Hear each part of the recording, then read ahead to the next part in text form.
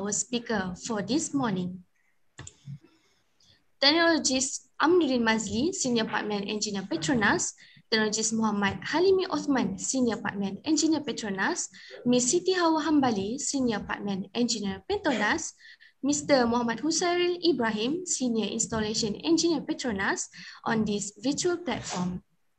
Praise to Allah, we have been graced by the chance to gather in this momentous ceremony. I would like to introduce myself. I am Nurima Nabila as your MC for this slot. Before we start, a friendly reminder, if there are any questions during the discussion, kindly ask your question in the Zoom chat box and Facebook comment section. Without further ado, I would like to welcome Technologist Dr. Nik Nur Munira Ahmad Hassan, Senior Lecturer, Faculty of Engineering Technology, as our moderator for this slot, also lead our webinar for Topic 1 and Topic 2. The floor is yours, Doctor. Assalamualaikum warahmatullahi wabarakatuh and very good morning. Thank you very much for this Miss Iman as our MC today. So all the participants, can you hear my voice clearly? Okay, boleh Doctor. All right, thank you very much for the feedback. Okay, ladies and gentlemen, welcome to the International Construction Week at FTK 2022. Okay, I am, before that, I've introduced myself. I'm Dr. Nik Nur Munira binti Ahmad Hassan, one of a lecturer in the Faculty of Engineering Technology, University Tun Hussein of Malaysia, Campus Pago. I will be as a moderator for this session today. So for today, we have two topics. We can discuss sharing experience from the expert from the first, our guest speaker from the Petronas, which is technologist Aimaduddin bin Mazli, Hailmi binti Othman, Siti Hawa binti Hambali, and Husairil bin Ibrahim. So the slot title, we have the topic. Okay, without the further ado, let me introduce for our first speaker for our first topic, which is the title Offshore Transportations and Installation for Shallow and Deepwater Pipeline. Okay, the first our speaker, let me introduce technologist Aimaduddin bin Mazli, Senior Pipeline Engineer at Petronas. He actually has a bachelor degree in mechanical engineering from University Technology of Petronas on 2004. He has a cumulative 17 years of experience in upstream oil and gas industry throughout the development and production phases.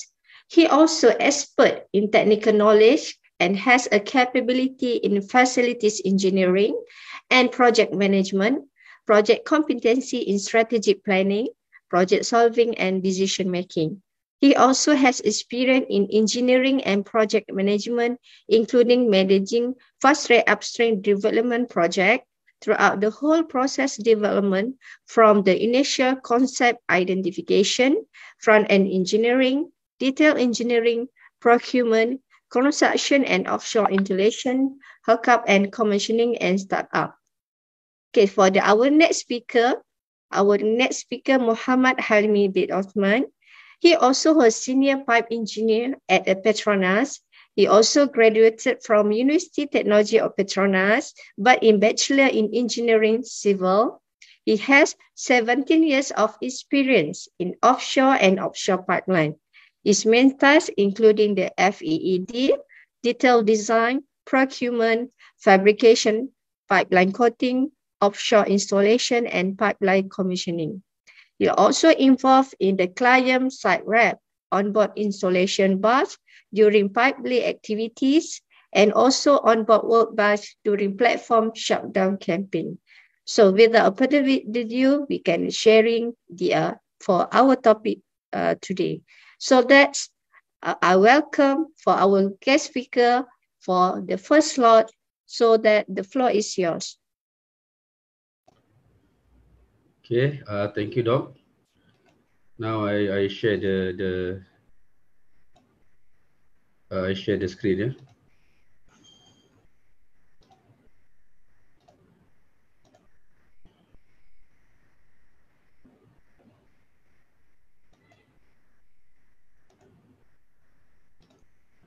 You can see my screen, yeah? Okay. Okay. Clear. Okay. Assalamualaikum and very good morning. My name is Hailmi bin Othman. I'm the senior pipeline engineer from GTS Petronas.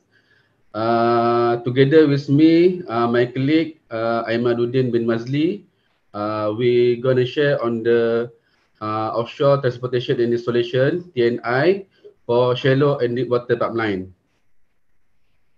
Okay, the simple sharing today. We're gonna have only 4 main parts. First on the shallow and deep water pipeline system. Then we go to the pipeline, offshore pipeline installation for shallow water. Then we go to the deep water water depth definition, and also deep water pipeline installation. The first 2 parts will be presented by me, and the third and fourth part will be by my colleague Mr. Aimaduddin. Okay, this is the simple definition for the pipeline system. I have to give you some idea before we go to the installation part. Basically, the pipeline they have 2 main parts. The first one is the pipeline, the horizontal part of the system. And also, the second one is the riser, which is the vertical part of the pipeline system. So in the pipeline system too, there are a few auxiliaries, which are valves, fittings, flanges, and also for the risers, we have the hanger flange and also the clamps that hold the riser in the vertical position. On top of that, we have the elbow and bands and also the fittings for the pipeline system ni. Okay. First we go to the offshore pipeline installation. For the first part will be for the shallow water. Okay. For this presentation, I gonna talk about the installation method. But before that, I just give some overview on the material part of the pipeline, because this installation method sebenarnya depends on the material juga. So we have the rigid pipeline, we have the flexible pipeline, and also we have the non-metallic pipeline. But for this presentation, I'm gonna focus more on the rigid pipeline lah, because on the flexible pipe will be presented for the second slot later. Okay, for this rigid pipeline, we have 4 types of the installation method: the S-lay, the J-lay, relay, and also towing method. Okay. For this S-lay method, S-lay method ni is the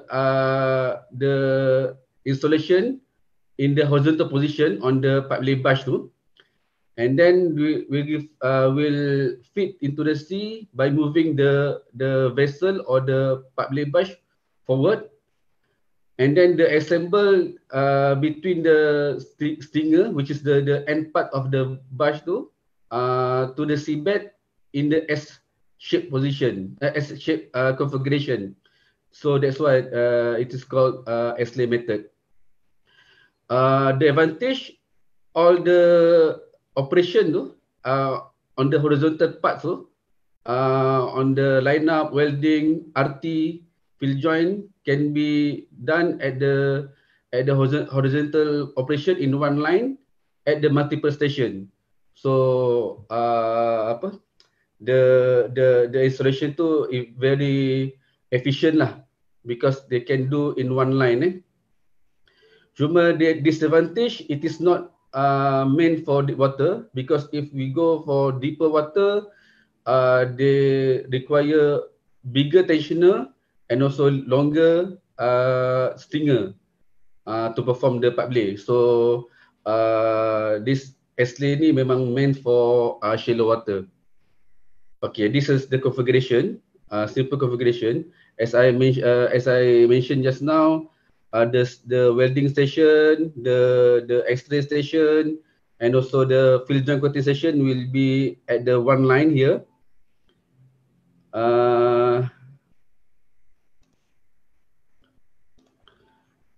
And also this is the we call stinger. Stinger ni the whole the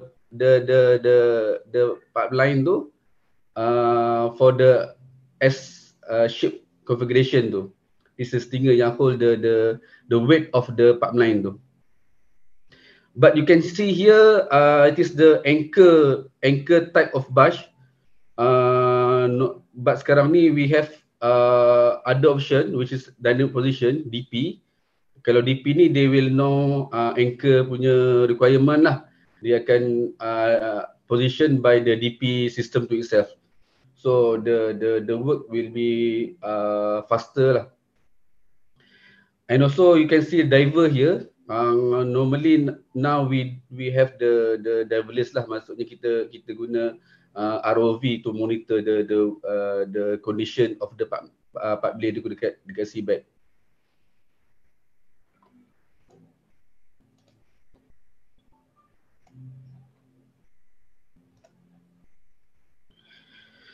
Okay, here the activities dekat atas pipe lay barge tu. Here the line up station. After line station, we have the welding station, then X-ray. Before we go to the field joint coating, and dekat belakang ni will be the stinger. Welding station normally they have minimum three welding station.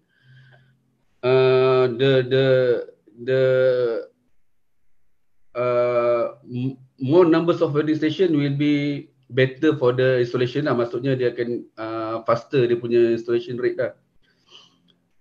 In between the X-ray dengan field joint ni normally kita ada repair punya station lah dekat sini. Katakanlah kalau from the X-ray punya result tu welding tu not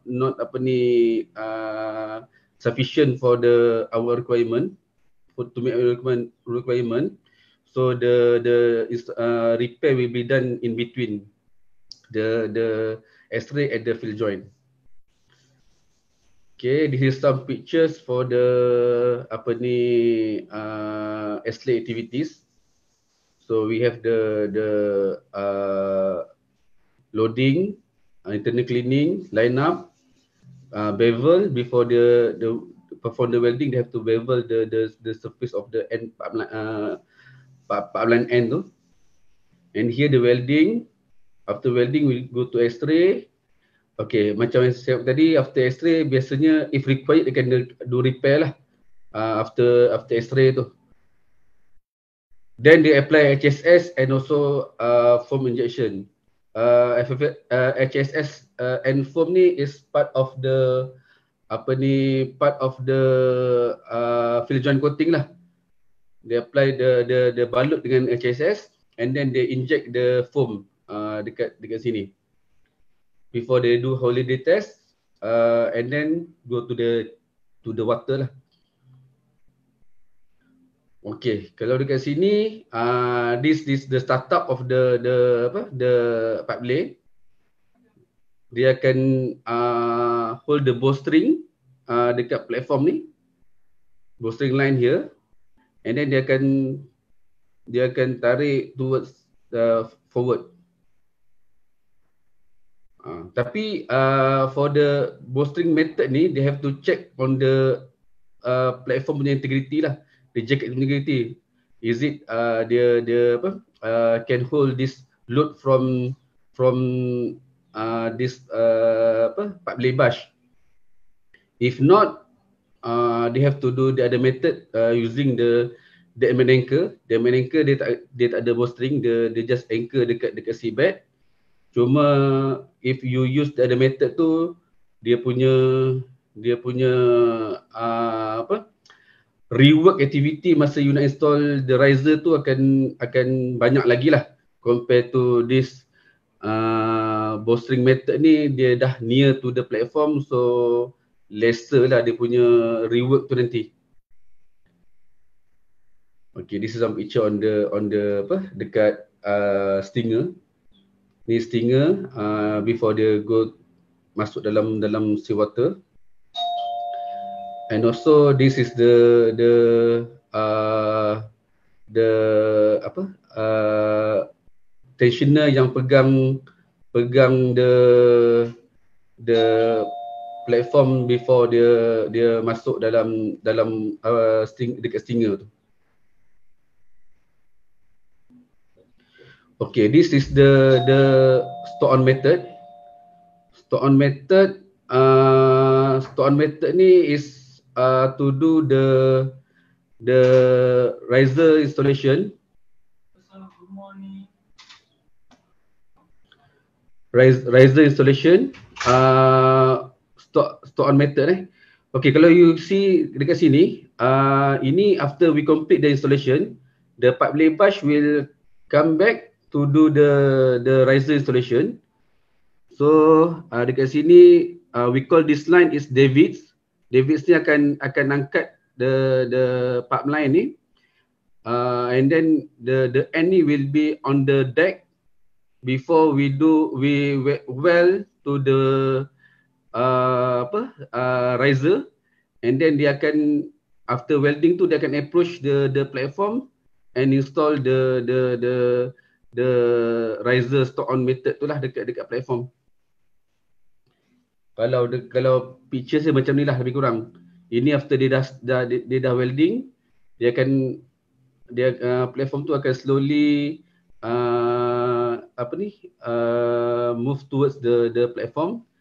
After that dia akan bila dah in position, dia akan pasang dekat riser clamp, and then complete lah dia punya kerja tu. But this activity ni is very slow activity. You nampak dalam 6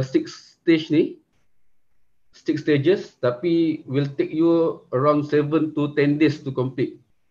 And this also to ensure you do this activity ni pun dalam very calm punya weather lah. Because the activity ni prone to weather lah. Kalau weather not good, then the activity will be impacted lah. Okay, jelly ni the second method is jelly. Jelly ni dia different dengan S-lay, where the activities tadi tu maksudnya dia punya welding, dia punya X-ray, repair, and also fill joint akan buat dekat the same location. Okay, kalau tengok gambar ni, this is a jelly method. Dia J punya configuration lah. That's why we call J. So dekat sini dia akan buat all the welding, X-ray semua dekat one position. Cuma the advantage dia dia tak prone to the external punya loads lah, current and also wave, sebab the position semua dia buat dekat dalam brush macam ni. So dia tak perlukan stinger macam S-lay tadi. Cuma the advantage dia punya activity ni akan jadi much slow lah, because dia punya all the activities ni dekat one location. And also this jelly ni is more suitable to deep water lah. Okay, kalau tengok sini dia punya jelly, advantage dia tensioner can be much lower for the deep water, where kalau kita pakai S-lay tadi, dia akan require more tensioner dekat deep water kan. Tensioner point closer to brush and spans are shorter. Okay, span tu yang ni lah, yang this section ni. This section ni is something yang span ni is something kita kena monitor juga, sebab this the weak point of the pipeline where it can buckle lah kalau kita tak betul-betul do the proper engineering. So no stingers required. Less exposed to the wave action, sebab kita tak pakai stinger tadi, dia less exposed to the wave, so it is for better punya ni lah, better punya option untuk Deepwater. Disadvantage dia macam saya sebut tadi, all the welding and also all the activities dekat one station. So dia punya ni is very much slower lah compared to SLA yang sebelum ni. Okay, next we go to relay. Relay ni I don't want to emphasize more because relay ni it is not famous punya option for the rigid pipeline. This relay ni kita banyak pakai untuk flexible pipeline, which will be explained more for the next session by our flexible pipeline team. Cuma this relay ni is doable for rigid pipeline also. Kalau you tengok dekat sini, can be done up to 16 inch punya pipeline. But I think dekat Malaysia memang tak ada, kita belum pernah lagi pakai relay ni untuk rigid pipeline. Tapi kalau ke overseas, basically is more famous to the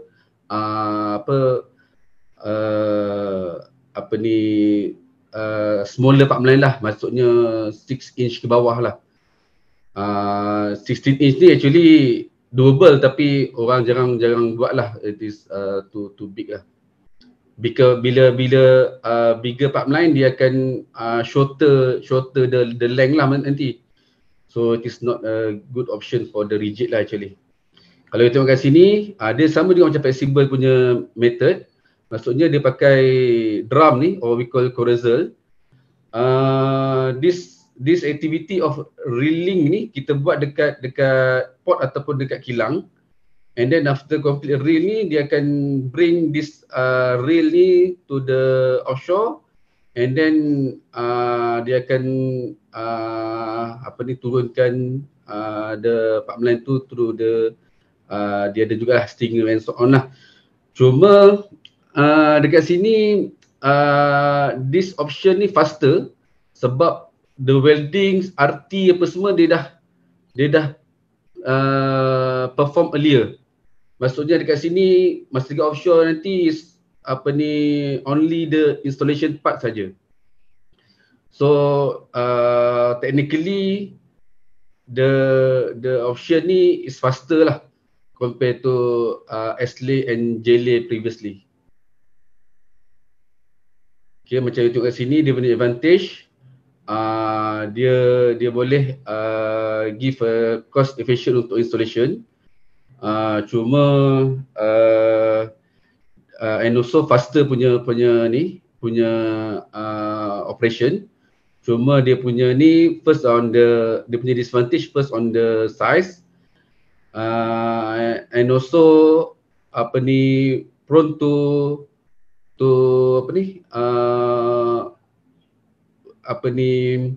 maksudnya kalau ada insiden ke offshore tu, dia punya ni is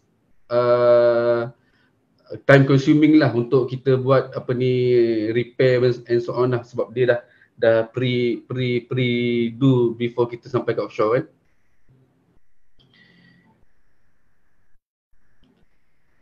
Okay, the last method is the tow method. Okay, tow method ni basically kita ada several option untuk tow method.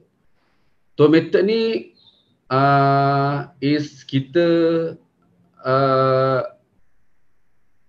kita do the welding and also X-ray and field joint siap-siap, and then kita use the tugboat to attach the pipeline tu kat tugboat, and then kita bring to the location. Maksudnya dia tak pakai pipe lay bash. This is actually this is the conventional method kalau you talk about 70s or 60s punya zaman dulu, before we have the proper pipe lay bash. This is the conventional method dulu lah, but still orang guna this method for the shorter pipeline, and also at the macam swampy area and so on tu, where the bus tak boleh enter. This is the option lah, tow method ni. So tow method ni macam sebut tadi, satu less than 7 km, but kalau dekat offshore kita akan go for less than 2 km lah. 2 km sesuai lah untuk tow method ni. More than that kita akan pakai normal pipe lay bash jugalah. Okay, and then kita akan attach to the buoyancy tank, and then buoyancy tank ni dia akan attach to the all the pipe length tu kita akan attach dengan buoyancy tank untuk ensure dia float, and also after that kita akan attach dengan dua vessel atau tugboat, and then tow to the location. Okay, dia punya ni ada several type of tow lah. Surface tow, below surface tow, near bottom tow and bottom tow. Tapi on our operation we will go for this surface tow lah. Sebab surface tow ni is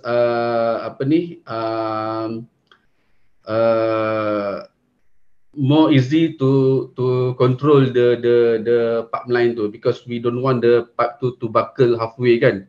So by having this surface tow ni kita akan dapat monitor condition the pipeline tu. Kalau kita go to other option ni kita tak nampak on the pipeline tu punya condition.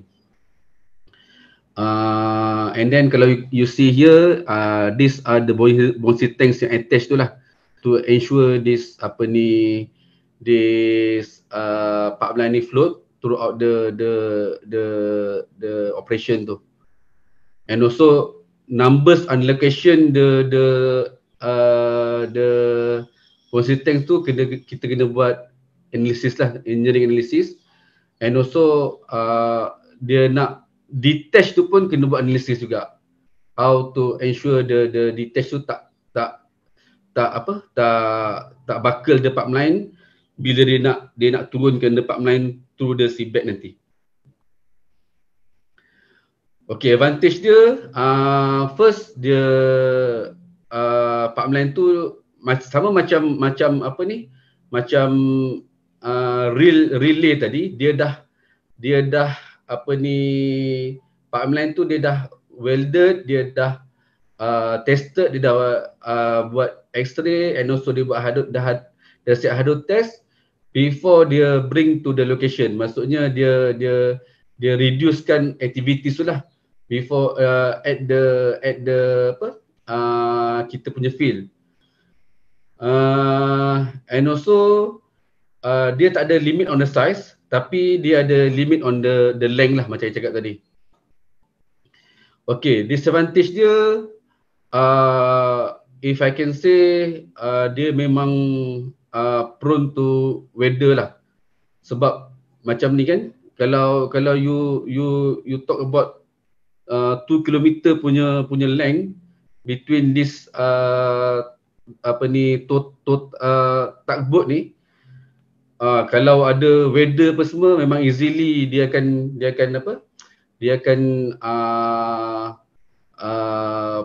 patah this pipeline lah.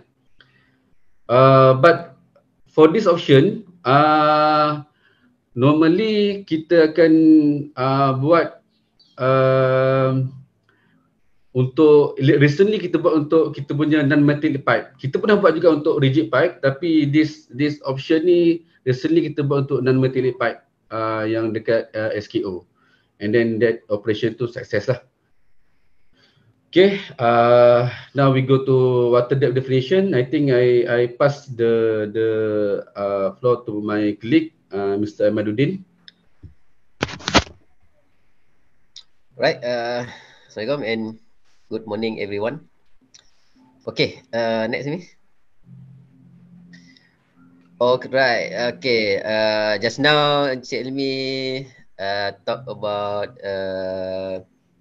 shallow water installation, and then I'm going to touch on deep water installation. Alright, so before that, let us understand apa tu shallow water and deep water. So basically, in Petronas, the range of deep water considered for deep water is more than 200 meter water depth,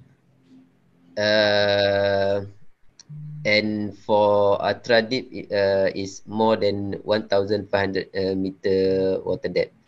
So basically, the difference is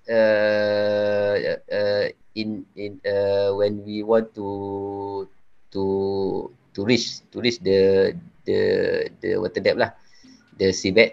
So for water depth that is below than 200 or 300, we normally use a diving system. And for deep water, where this diving system or cannot is not feasible, so basically we normally use remote autonomous vehicle lah, ROV. And also for water depth that is more than 2,000 meter, normally we use ROV and AUV, which is autonomous underwater vehicle for subsea operation. Next, Amy. Okay, deep water track record around the world, globally, basically the range is mostly at around 250 up to 2,500 meter water depth. But there are also the industry is now going towards deeper, which is about 3,000 meter water depth, and these are basically based on the type of the part line that we use, which is flexible, hybrid, SCR, and also TTR. We will touch this detail in the next slide. Next, me. Okay, these are the deep water pipeline evolution. So basically, it has been started since 1980. 1980 dah start dah. The industry going towards deep water. At that time, it's just about 200 meter, and now we are almost at 3,000 meter water depth lah. Next, me. Okay, deep water pipeline and riser installation. Next. Okay, what are the challenges? Just now, Encik Hailmi talked about shallow water challenges, but now we are going deeper. So, what are the challenges? Basically, of course, when we go more deeper, so we need to always monitor the stresses and also the strain along the pipe. And what are the basically factors that govern the installation is basically our method, the pipeline size. When we talk about size, of course, we also talk about weight, and also the external factors that we need to consider is the current and also wave because we are installing underwater pipeline. And then we need to also consider the vessel tensioning capacity because of the deep water, the long pipeline, the deeper pipeline have a higher tension compared to shallow water because of the suspended length in underwater. And then for deep water we also utilize S-lay and J-lay method lah. Next me. Okay, these are the type of deep water pipeline solution. Basically, is the same as per shallow water. This method is basically when we want to choose which method we want to use is basically depends on water depth. For S-lay, we can install in shallow and deep water, but it cannot be too deep. Let's say about 200 or 300 meter water depth. We might want to consider to use J-lay method, because S-lay method the catenary, the suspended length will be huge. And J-lay method, basically the set bend is basically right on the seabed. Okay, and then we have a reel system. Normally reeling system we use to install flexible pipe, and also a smaller size of carbon steel pipe. And then catenary toe is the same method as per shallow water, what has Hailmi mentioned before. Next. Okay, basically this slide we talk about dynamic positioning system for deep water pipeline vessel. So basically in deep water we cannot utilize, or we may have a challenge in utilizing conventional mooring or anchoring method for vessel, and we may consider to use a dynamic positioning vessel lah. Alright, next me. Okay, these are basically the advantage and disadvantage of anchoring system. And also, hello. Salam cik, cik saya tengah ada meeting presentation lah. Ada benda urgent ke cik? Okay. These are basically the differences lah between anchoring and dynamic positioning. Anchoring normally we use in shallow water when we use anchor to hold the pipe.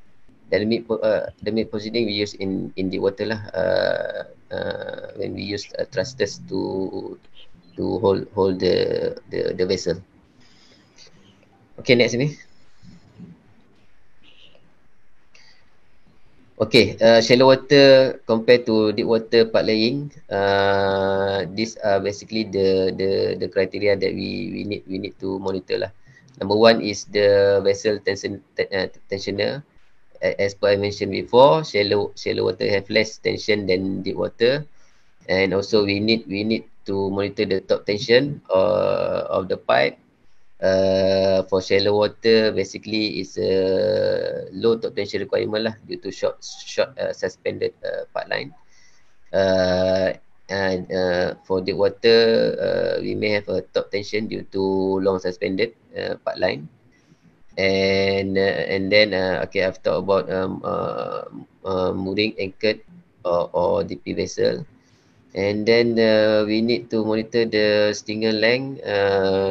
Basically, these are the length that we use to achieve the radius of curvature lah, to avoid stresses along the pipeline. and then tie in welding and free span, and also environment loads lah. Differences between shallow water and deep water. Shallow water might be less harsh environment compared to deep water, and deep water basically we have a more severe loads lah from the environment. Basically due to wave and current. Okay, next.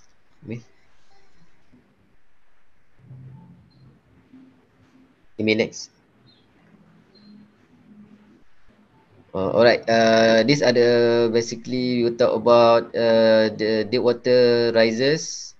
We have a few type of risers to connect from the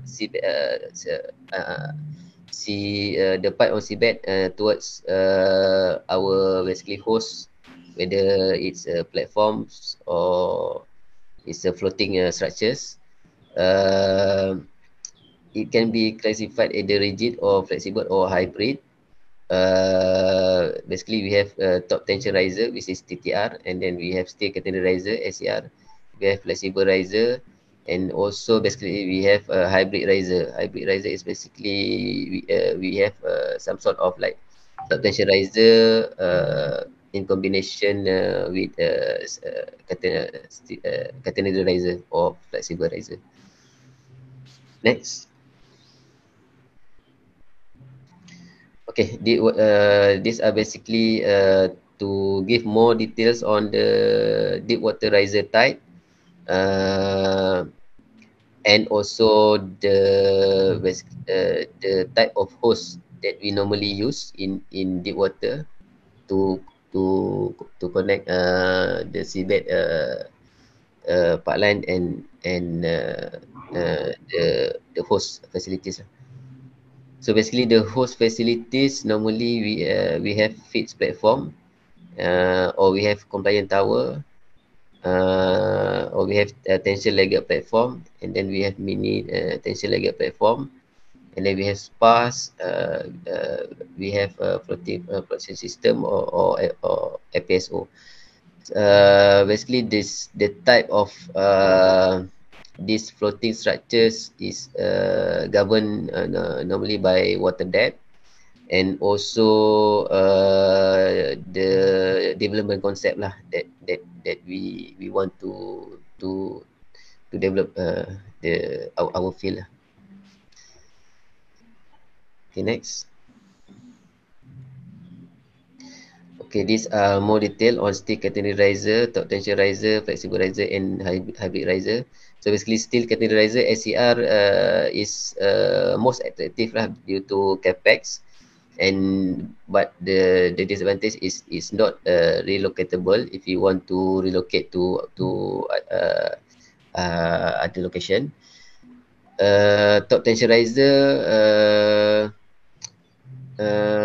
mainly used if we use the floating structure TLP, tension lagger platform.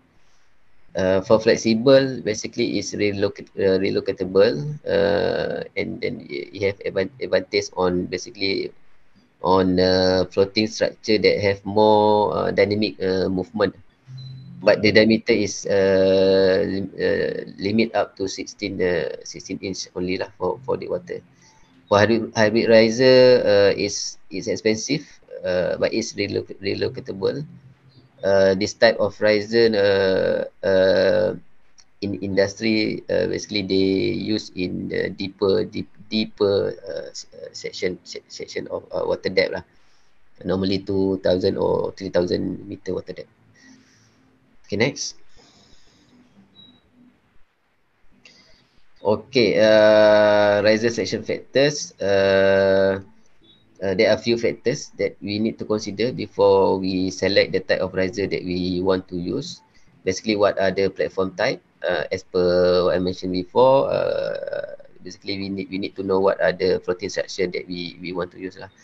And then what are the expected weather condition, project timeline, reliability, depth to ocean floor, basically the water depth, financial feasibility, diameter and operating pressure, and fluid and corrosive properties lah. Basically, what are type of medium or hydrocarbon that we want to transport. Okay, next. Okay, Deepwater riser installation startup method. Basically, there are 3 options.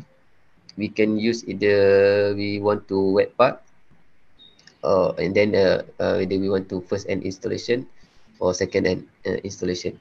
So basically, wet part is basically we allow the riser to rest on seabed, and then once we want to install the riser on towards the floating structure, we pull up to the floating and hang off. Okay, and then for first end installation, basically we hang the riser off the floater, and then we install the pipe away from the floater with the static portion of the riser as last to be installed lah, before we transition the installation to basically pipe line and termination, or the other flow line section lah. Okay. Second end installation basically start at the end of flat, or at the other end of the pipe lah. Okay, and then once the entire riser has been installed, then it will be lifted up to the floaters and hang off section of the floating structure. Next. Okay, these are basically just to show on the static catenary riser the configuration, and basically what are the critical element that we need to consider lah when we do installation of this type of riser. Basically, the most important, the challenging part is to maintain the configuration of this type of riser lah, because stationary riser it prone to basically dynamic response and also fatigue and stresses along the pipe. Okay, next.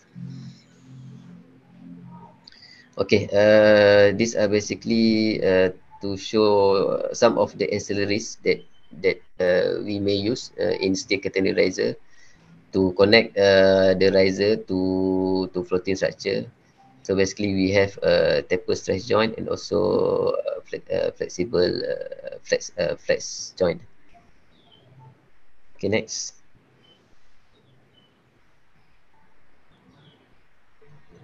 Next. Alright, these are the detail on the ancillaries. So basically, we have VIV helical straight and also VIV fairing. So basically, this VIV is we want to counter the impact or the loads from the environment, which is the wave and current. We want to mitigate lah the effect on the vortex shading, which cause the VIV. VIV is basically a vortex induced vibration. So when this riser is exposed to wave and current, it basically it also exposed to this vibration lah. When we exposed to vibration, it will expose to fatigue and stresses lah. So basically, we use this type of ancillaries to counter to avoid this to happen lah on our risers. Okay, next. Okay, top tension riser is basically a vertical oriented risers. Is normally used for drilling risers lah, production drilling. basically is as it may have multiple risers lah to cater for the production, and it use buoyancy cans to maintain the buoyancy of this type of riser. Next, Amy. Okay, flexible riser. Normally we use in more we use in type of floating structure that have more than dynamic movement, such as FPSO. It have few layers to basically to contain the loads, the hoop stresses, and also the external pressures of the pipe lah. Okay, next. Okay, this basically just to show typical configuration of the flexible riser. So basically we use buoyancy for the to maintain the configuration of the flexible riser. The typical configuration is lazy wave configuration. As it's shown here, it have a few layers lah for the flexible to operate. Okay, next. Okay, these are the basically auxiliaries for the flexible riser. We have end fittings to connect between one section of flexible pipe to another section of flexible pipe. And then we have bend stiffener at floating structure when we want to depart. Basically, we call it we have this departure angle lah. When we want to depart from the floating structure or platforms. Next. Okay, these are the hang-off collar. Basically, we use hang-off collar on FPSO and also other type of floating structure. And then we have bend stiffener to connect the riser towards the floating structure, and also we use a buoyancy module to maintain the configuration of this flexible risers. Next. Okay, we also use pulling or test head for installation, and also bend resistor to avoid overbending during installation. Overbend can expose the pipe to unwanted stresses lah. Okay, next. Okay, freestanding hybrid riser. Normally the diameter can be up to 22 inch. It use basically carbon steel part line and also flexible pipe as combination. As per mentioned earlier, it basically we use this in Deepwater installation of the risers. Okay, next. Alright, with that I end my sharing session, and I pass to moderator.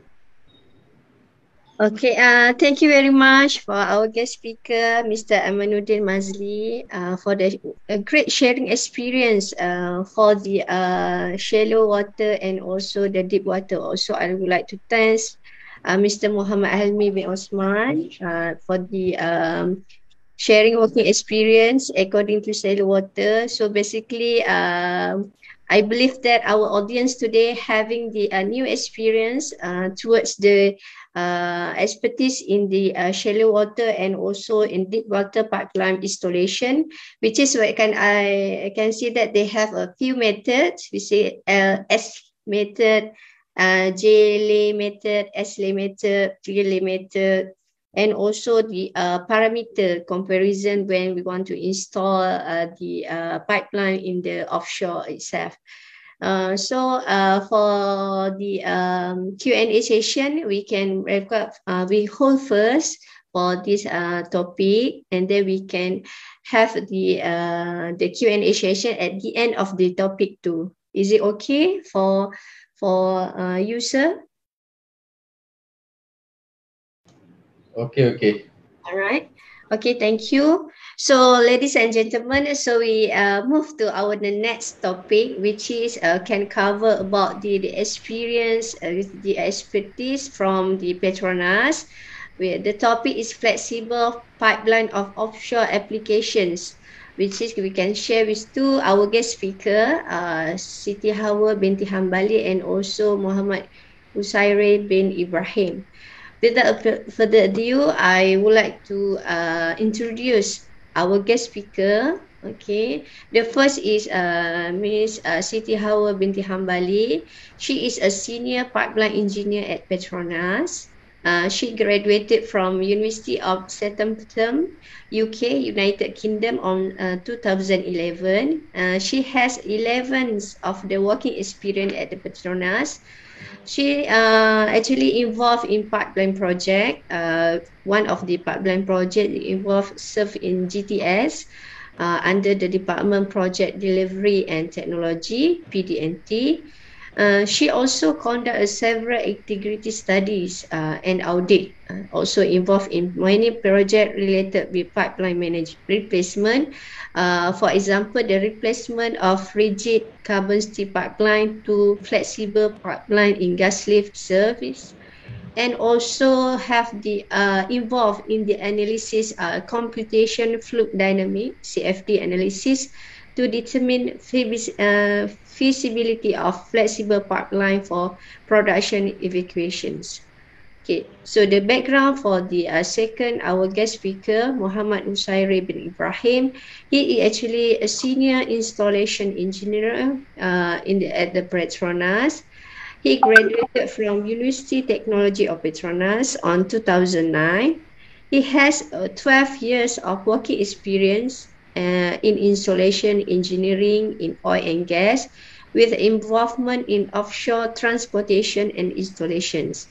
He also covered pipelines, flexible platform, pre-commissioning, and offshore pipeline installation. He also involved in many more projects, according to Petronas, a part of project which is a pipeline replacement, flexible pipeline, as a lead engineer for T&I scope during bidding, and also as a riser guard installations as a lead engineer for the T&I engineering, preparation work, and educations. So without the further ado, I would like to call our guest speaker to do for the second topic today, which is flexible pipeline of offshore application. So welcome, so that the floor is yours. Okay. Thank you, moderator, Ms. Nick Normunira. Okay, thank you very much. Thank you for the introduction. Today, myself, Siti Hawa binti Hambali, with my partner, Slightly Hawa. Yeah. Okay. We would like to present on the unbonded flexible pipeline for offshore installation. So our colleague previously, Mr. Aimaduddin and also Mr. Hailmi, has presented the general ideas of pipelines that we have in the industry. However, for our focus today, our team, we will only present on the unbonded flexible pipeline. Okay, next, see. Next. All right. As Ms. Nick Normunira just now actually introduced both of us, I would like to also introduce myself. I graduated from University of Southampton and joined Petronas in November 2011. This is my 11th year in the industry. I have 7 years experience as working in Sarawak asset as part of the operation team.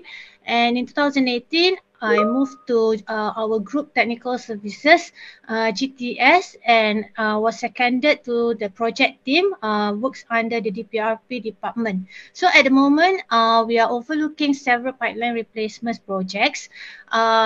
And the one that we have installed previously last year in 2021, during the MCO period, we installed 2 pipelines, which is PL429 and PL430. So today, in our presentation, you may say that we very much will actually relate to the examples of PL429 and 430 that we conducted.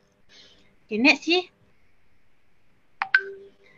So this handsome guy in the picture. Oh wait, you boleh pusing balik tak previous slide? Okay, so for this slide, kalau you tengok my picture, I memang purposely bergambar dengan our flexible pipeline punya prototype. So the ones that we have in the picture is the prototypes that we have in the office. So that is a prototype of PL430 punya pipeline. Okay, so this later we will present also in this presentation. Okay, next. So this handsome colleague of mine is named Husairil bin Ibrahim. He is a senior installation engineer. So for pipeline project, we work closely with other disciplines as well. And for pipeline installation, the pipeline design team will closely work and relate with our installation engineers. So we are like very close partners. Okay, so Mr. Husairil, also known as Yi, actually graduated from University of Technology Petronas in 2009. He is currently working with the installation team with 12 years working experience as installation engineer in oil and gas and the main involvement of offshore transportation and installation.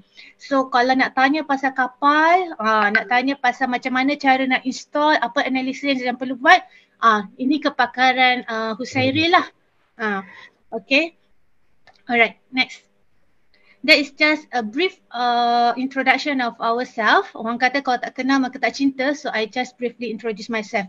And this today's session is supposed to be a mix of English and Malay. So I hope you wouldn't mind that I also speak in Malay along the way. And kalau Yi terlepas kecek Kelantan tu, harap maaf lah sebab Abang ni Abang Kelantan. Alright. So an introduction to the flexible pipeline system. Okay, Yi, next. Alright. So before we move further, it is very, I think when we sebut pipeline, the first question people will pop up is what is pipeline? This is especially the main question that I get, especially if I do not work in the oil and gas industry and with very fresh to the industry as well. So people start questioning. You talk about pipeline, but what it is actually? Okay, kalau kita tengok dalam gambar ni, in this picture we can see at the top left hand corner there is a truck. It's a Petronas truck, yang the one that transport our hydrocarbon from our distribution center to all the pipe gas stations. So this is a truck that we often see at the highway. And then at the bottom of it, kita nampak is a railway truck, railway punya transportation mode. This is also another mode of transportation to transport hydrocarbon from point A to point B.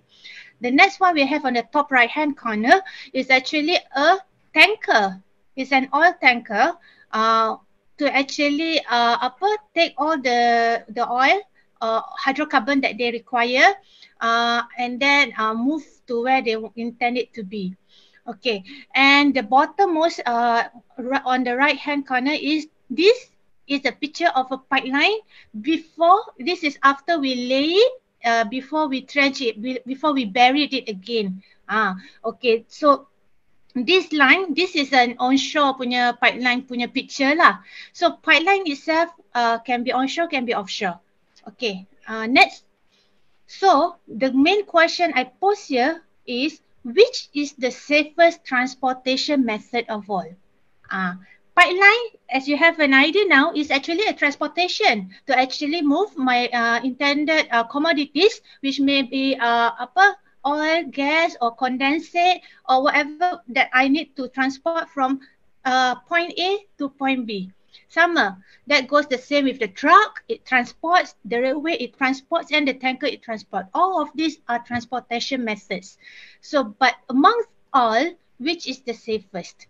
Okay, when we talk about safe, kita kena understand kalau macam truck tu, there's a risk of accidents at highway. And we all know that the number of accidents that we see with regards to road punya safety, we see every year is thousands. Bukan sikit a lot. So kalau kita compare all of this, relatively the pipeline transportation method is the safest. Next. So in oil and gas industry, pipeline is the safest and most efficient means of transportation to transport hydrocarbon or water from one point to another. It's not just okay. A little understanding is that we transport kalau dekat offshore, pipeline may transport from one plant to another plant or from one plant to another FSO, our floating tanker, floating unit, and then also maybe to all the way to onshore. Kat onshore, it goes to the processing plants, and then from the processing plants, it may go to other distribution centers. In some countries, it goes the gas punya the gas that they have, they actually distribute it right to the houses. So it depends on where they want to transport it to. Okay. The thing is, bila kita pergi offshore, when we go out in the sea, it seems very calm, especially bila kita dekat surface of the sea kan, tak nampak apa sangat. But actually, under the sea, we can see there's a whole different stories to it. Nampak in the picture itself, kita nampak there's a very busy transportation punya system dekat under the subsea. So whatever you see on the top may actually means there's something more busier at the bottom. So kita nampak. So this is just an example of how most of our pipelines, when we install the system that we have at subsea. We can see there are some flow lines, we have injection lines, we have the risers, hybrid risers, the catenary risers as presented by Mr. Aimaduddin and Mr. Hailmi just now. And then we have the TTR top tension risers as well, presented by them. And then we have the transport line, export lines, the terminals, and also the manifolds at the subsea. So there are a lot of things happening at the subsea that we do not see. Okay, next. All right, so talking about pipeline, this is just to summarize a bit of what are the available pipeline technologies that we have in the market at the moment. All right, first of all, very common, we have the rigid pipeline. This is very common. It consists of metal which mechanically pressed together and fused to form a tubular and can be seamless or welded type. This material can be carbon steel or corrosion resistant alloy, CRA. It can size up to 80-inch and depending on the manufacturing type. So the installation method is usually S-lay, J-lay, relay or towing. It is worldwide use. There's no water depth limitation. Cheaper for longer application and inspectable and pickable. Pickable. To pick a pipeline means to inspect the pipeline by having a gauge or equipment running in the pipeline. So kita boleh inject the pick masuk dalam pipeline and inspect the whole length of the pipeline. So it is pickable. This meeting is being recorded. Okay, next we have the maximum water depth installed. The recording has stopped. The maximum water depth installed for the rigid pipeline that we have is currently 2,400 meters. This is the Shell Perdido project. Okay, and then we have on the very most right-hand corner. The very most right-hand corner is the bonded flexible type. So this is also a type of flexible pipeline, but this is bonded. We also call it the non-metallic pipeline. There's no metal in the construction of the pipeline itself. It's either the reinforced thermoplastic or thermocomposite pipeline. So this consists of three main layers. It's either thermoplastic liner and outer and reinforcement layer. We have a size of 4 to 10 inch ID. The towing and relay, faster lay rate, corrosion free. This is corrosion free. When we talk about corrosion, it will attack metals. But since this pipeline doesn't have any metals, this is corrosion free. In our industry, corrosion is a big headache for the pipeline engineers. But for this one, the maximum water depth we have installed before is 80 meters. In 2017, we installed one non-metallic pipelines in Sarawak, in West Lutong. Okay, in the middle, we have the unbonded flexible pipe. This is like a marriage of the metallic and the non-metallic pipe. It composed of both metal and non-metallic in the construction of the pipeline itself. So it consists of several layers, berlapis-lapis. Kalau kita tengok situ, dia punya cross-sectional area, cross-sectional punya design tu memang dia berlayer-layer.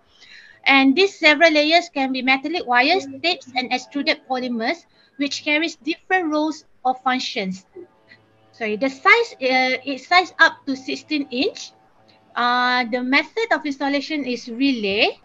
It has a faster lay rate, and the deepest that we have installed before is 2,300 meter in Erasmus Norte project.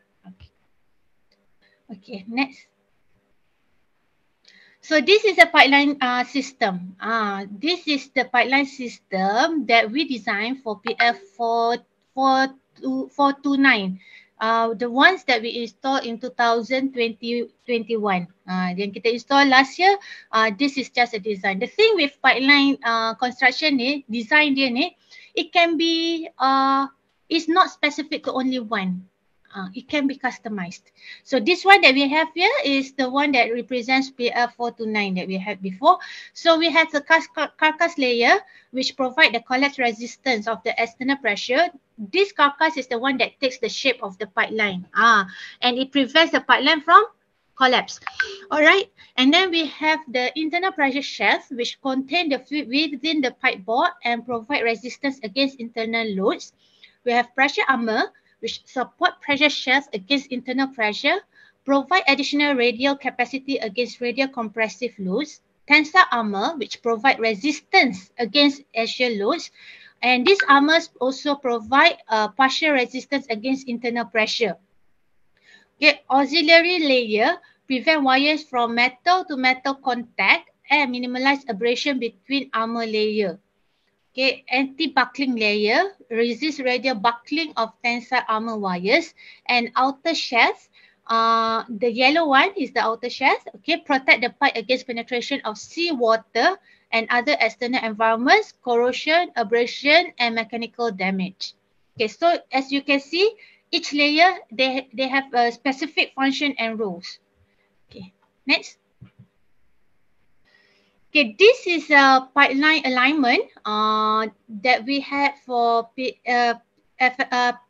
flexible pipeline PF 429.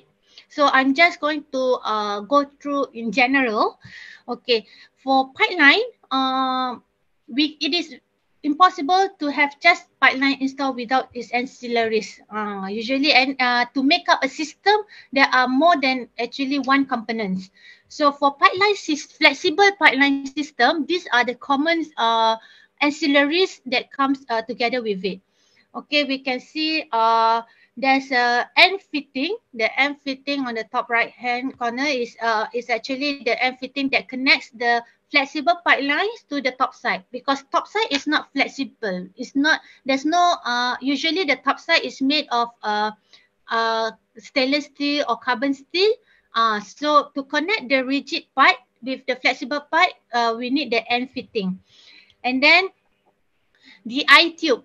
Actually, on kalau kita tengok on the picture, this one, the whole vertical section actually up until the end fitting, is actually the whole I-tube lah. because the purpose of the I-tube is actually to fix the riser to the platform. Because flexible pipeline kan boleh gerak. So with the I-tube, it makes the flexible become static. Just to inform, in general, flexible pipeline can go with dynamic a dynamic punya application or the static application. For PF429, we went for static application.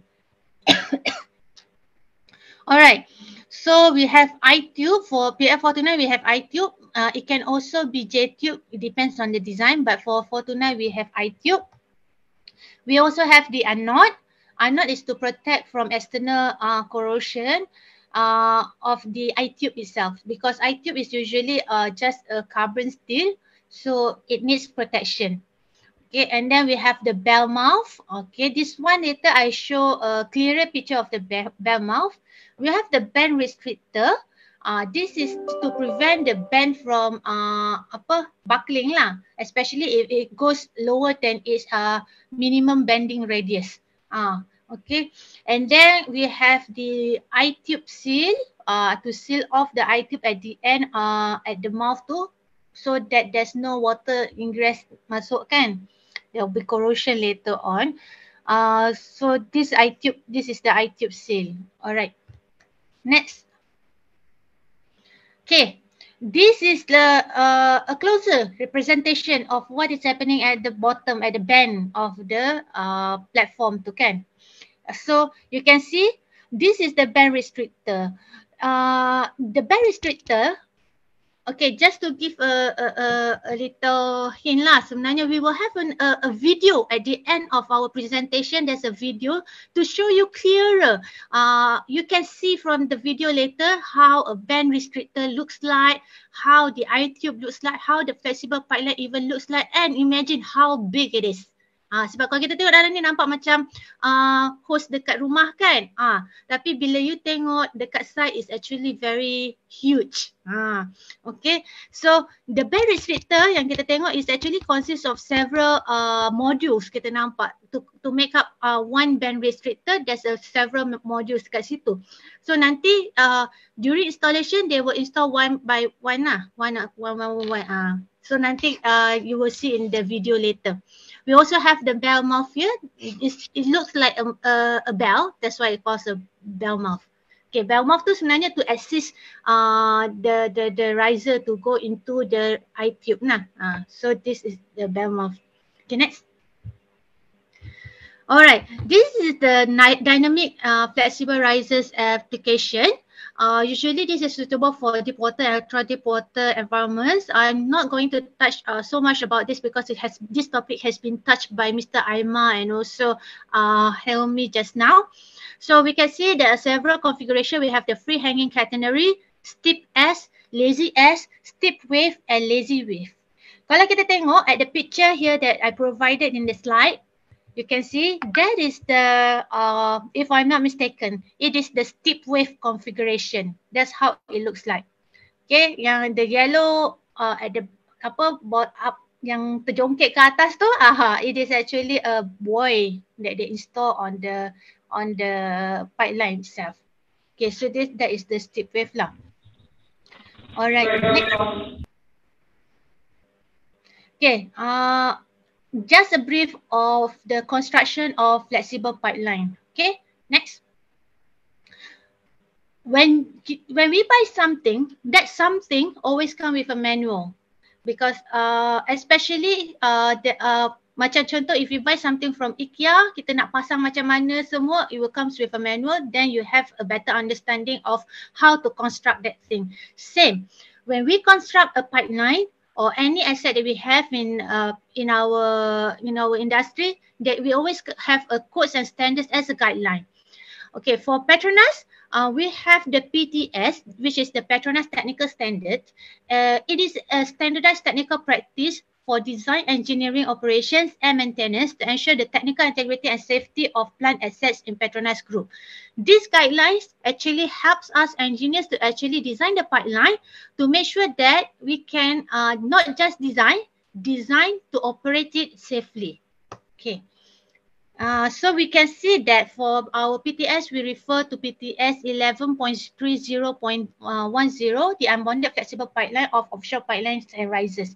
The PTS that I mentioned just now is actually amendments or supplements to the international standards API 17B and API 17J, the recommended practice for flexible pipeline and the specification for unbonded flexible pipeline. Okay, next. Right, so this is the key design considerations. First of all, when we design our pipeline, we need to understand what is the failure modes. Okay, when we receive the data, pipeline compo, when we receive the environmental data, and then we receive all the data that we need, then we need to figure out what is the failure modes that this pipeline going to see. So these are the common types of failures that we can see in flexible pipeline. For the carcass, we can have corrosion, erosion. The internal pressure shaft is actually exposed to creep, thermochemical degradation, and cracking. And pressure armor is exposed to corrosion, disorganization or locking of armor wires. Backup pressure armor, it's also corrosion, disorganization or locking of armor wires. All the anti-wear layers is exposed to wear.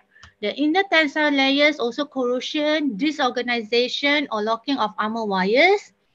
And then we have the anti-collapse shaft is exposed to thermal degradation. Same with thermal insulation, also thermal degradation. And the end fitting and armor's carcass or shaft interface also exposed to corrosion. All right, next. So when we understand what is the failure mechanism, how it will fail, then we can come up with the design solution.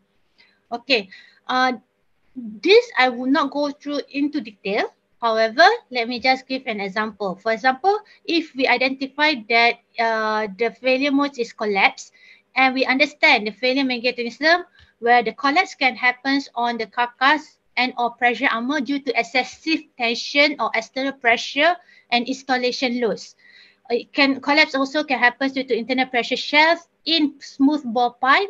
Collapse also can happen to carcass due to pressure build-up in multi-layer shells and rapid decompression, and collapse of pipe due to carcass pull-out from end fitting, and collapse due to carcass fatigue. So kita nampak there are several failure mechanisms. Then we can come up with the design solution. For example, increase the thickness of carcass strip, pressure armor or internal pressure shaft. Okay.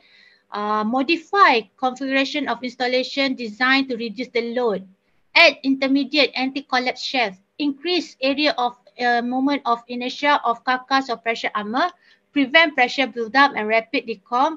Design end fittings to assure support of pressure shaft and assure correct manufacturing of carcass to avoid fatigue loading. So this is just one example that I highlight. However, when we design a pipeline, we need to understand that we do not want to over-design it as well. For example, they kata increase thickness. How thick, how much thickness that is required?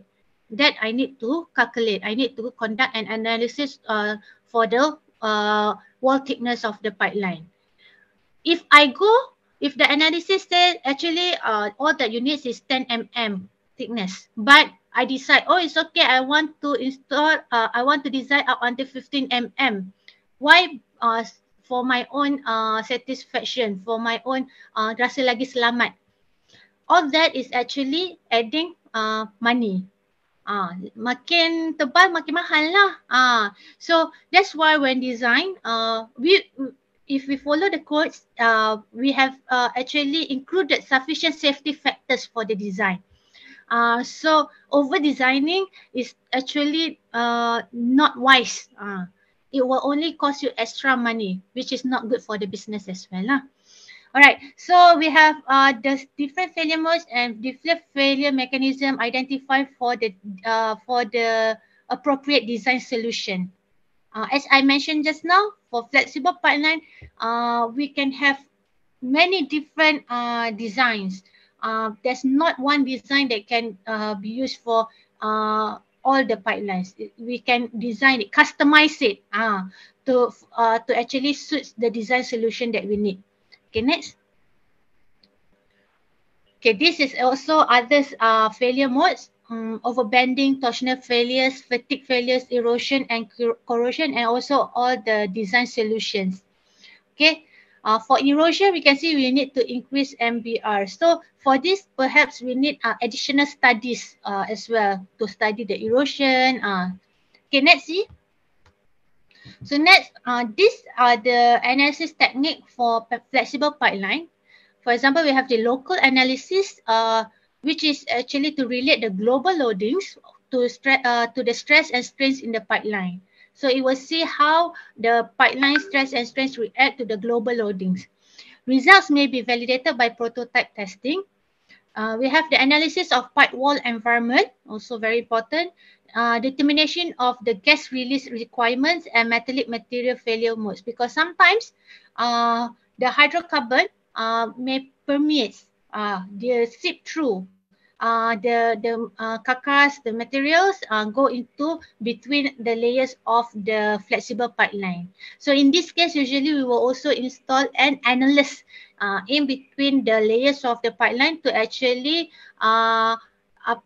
evacuate the permeated gas.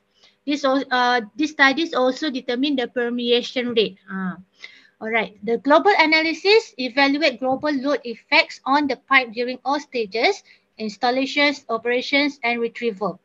The static configuration and extreme response of displacement, curvature, force, and moment from environmental effects should be evaluated in the global analysis.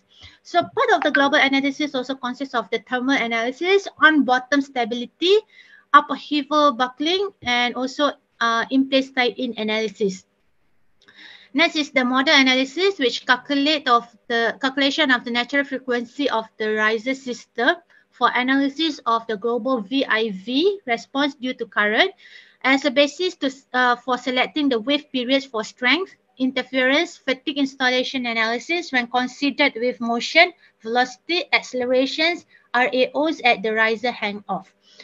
We have service life analysis, also very much important. So this analysis analyze the fatigue and wear as part of the analysis. Okay, component analysis, as I mentioned just now, for the whole pipeline system, there are many other components that relates to it, that makes up the whole system. It's not just the flexible pipeline itself. So the component analysis actually evaluates each component required for the flexible pipeline system, and the local analysis of each component may be required. Okay, next see. Okay, those analysis that I've presented just now was part of the analysis that was conducted by the design team. However, one thing that we do not touch is the installation analysis. This is under the concern of the installation engineers. Therefore, I welcome my colleague, Mr. Husairil, to present on the installation analysis and so on after this. Thank you.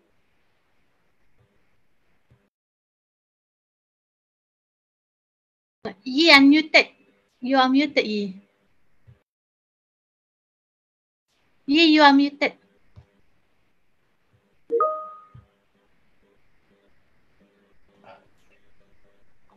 Okay, clear Okay, dengar apa? Okay, I share the screen. Okay, kita repeat balik tadi. Okay, thank you very much, Hawa. My colleague very energetic, begitu semangat. Dekat office kita call her Iron Lady. Tengok macam mana dia present online pun very energetic. First of all, on behalf of team, we really say thank you very much to UTHM management, lecturers and student, adik-adik kita semua. Give opportunity and a chance to our Petronas colleague to sharing and present our experience and project. And we most welcome semua adik-adik after grad boleh join Petronas. Okay, first, just now my colleague Hawa talk about the design, about how to select the pipe. Now, after we complete engineering, we dah design, and then we procure the flexible pipeline. Now we go to the stage how to install the flexible pipeline as per design and safely at offshore.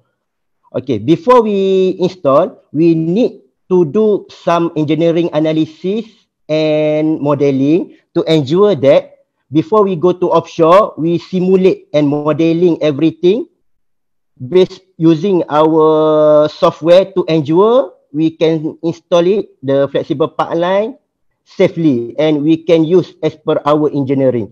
So in our engineering analysis for the TNI, we will use the software called OrcaFlat. This software is a finite element program developed by Orsina. So anyone here, either lecturer or student, familiar with the OrcaFlat, this one is a very good software for modeling and simulation for the offshore application. So maybe student, if you can spend your time and study more about OrcaFlat, this one is very good software and can be advantage when you go for the interview for any engineering office lah. Okay, OrcaFlat is a marine dynamic program developed for static and dynamic analysis of flexible pipeline and cable system in a marine environment. When we want to install the pipeline regardless rigid or flexi, we use the OrcaFlat for modeling and simulation for the offshore application. The software is a 3D, non-linear, time domain, and finite element program. I believe since during I student also, we learn and study about the finite element, right? And then why we use this software? This software can analyze our pipeline load, our pipeline and equipment tension, our minimum bending radius, compression, and etc. Okay, normally for the engineering and analysis, our main document or report that we will produce is flexible pipeline installation analysis. We will run for the iTube installation analysis. We also run for the flexible pipeline transportation analysis and sea fastening design. This one, we will run the OrcaFlat to ensure we transport the flexible pipeline, for example, from onshore Johor Port to Sarawak offshore.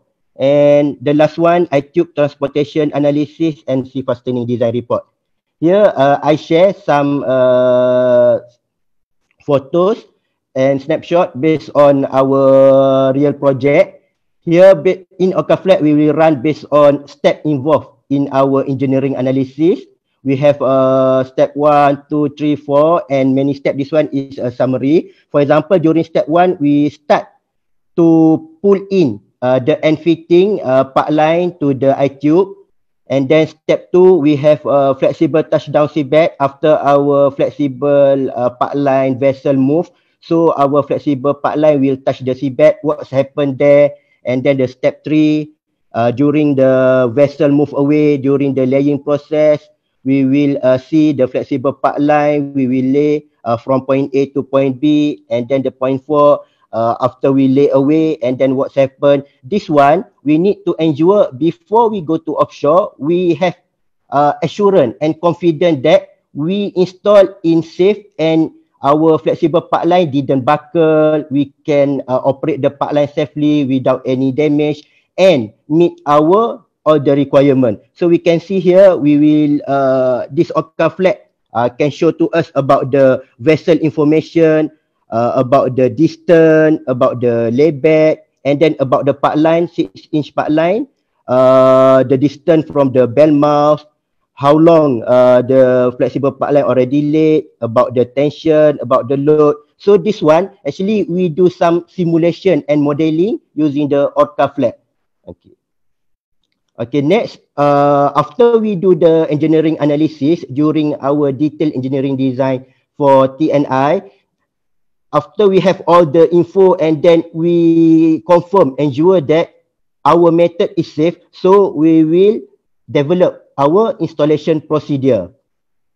Okay, this procedure actually, why we develop the installation procedure? To ensure our scope, transportation and installation will be executed safely and meet autobos. In Petronas is very famous, our target or let's say like KPI for all project, we need to ensure our project as on time, as our plan per schedule, on our budget, how much we spend as per our money that we have, and then meet our on scope, meaning we can complete all the scope that we listed for the project. So below I list out the main procedure that we develop to ensure our flexible pipeline, we can install it safely and meet all the international standard API and also Petronas standard, Petronas technical standard PTS. The main document for the procedure, first, we need to develop for ICIW loadout procedure, flexible pipeline loadout procedure. Loadout meaning from the onshore and then we transfer to our vessel.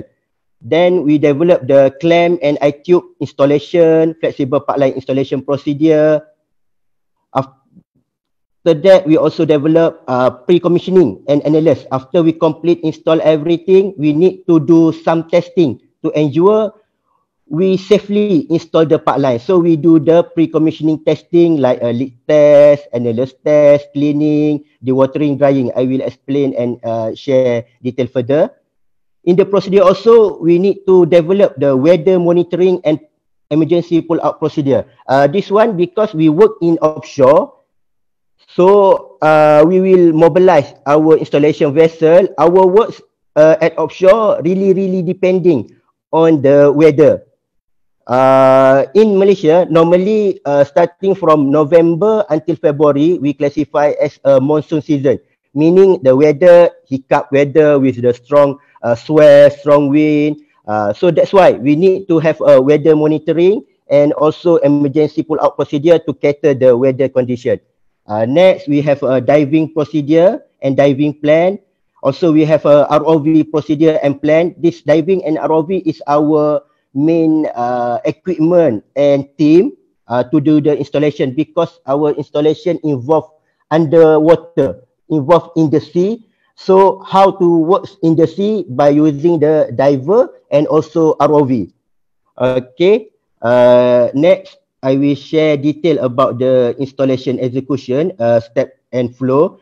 Hopefully, your guy can have some idea, and then at the end of the session, we will share the video so you have a better understanding what we do and what's my colleague starting from the first presenter until Hawa just now, what we're talking about. Okay. For better understanding, we will share our real project complete last year, offshore execution and also commissioning. This one is a pipeline 429, pipeline replacement project. 429 meaning the numbering for the pipeline, just a label. This one at a Sarawak offshore, at a Boko field. Boko field, if we take the fast crew boat, we take the boat from the Miri to Boko around 3 to 4 hours sailing by crew boat. So yang adik-adik ataupun yang berminat dengan offshore, jika suka naik boat, willing to go offshore, and then boleh join lah team offshore ni. Okay, this installation 429, we install 1 kilometer for this 12-inch OD diameter flexible pipeline from Boko drilling platform Charlie platform to Boko Alpha platform at Boko Offshore Field Sarawak as a replacement for the existing rigid pipeline. Our previous existing rigid pipeline unfit to carry the product, so we need to do the replacement. So we change from rigid pipeline to the flexible pipeline with the new technology. This installation inclusive of all the ancillaries, ICIW and other ancillaries. From the field layout here. Okay. From the Boko field here, we can see from one platform to the other platform. Here is a Boko Charlie platform to the Boko Alpha. So in the red spot below, you can see I move my cursor. This is our pipeline road for the flexible pipeline. So we will move our vessel from point A to point B to ensure we lay the flexible pipeline as per our engineering design. Okay, this one is a front view for our installation layout from the platform A to the platform B with the one end fitting, first end fitting to the other end fitting. Okay. When we talk about the transportation and installation, what is the marine vessel involved? Meaning boat apa yang terlibat, kapal apa yang terlibat untuk to completed the transportation and installation. Okay, before that, I just nak summarize. Actually, transportation meaning from the onshore, after we gather all our material, equipment, flexible pipeline at onshore, in our project, we gather everything in Johor Port, then we transport it, transport it to the offshore. That's why we call that one is a scope under transportation. And then when we arrive at offshore, we do all the method, procedure step based on our installation procedure just now to complete installation of the flexible pipeline. Okay, here I listed our three main vessel involved for the installation. Number one is a dynamic positioning 2 main installation vessel, MV Pride. For I-tube and pipeline installation, concrete mattress and precom, you can see here the photo. This vessel is huge. They can accommodate 120 packs people inside their accommodation. Also, we have a heli deck. This one is for the helicopter landing, heli deck. And then we have a main crane here with a capacity around 200 metric ton to lift our project material. Okay, next we have a supply vessel, Sea-Link 178. Our main function for the supply vessel is to transport all project material. The main criteria for the supply vessel to have a big deck space.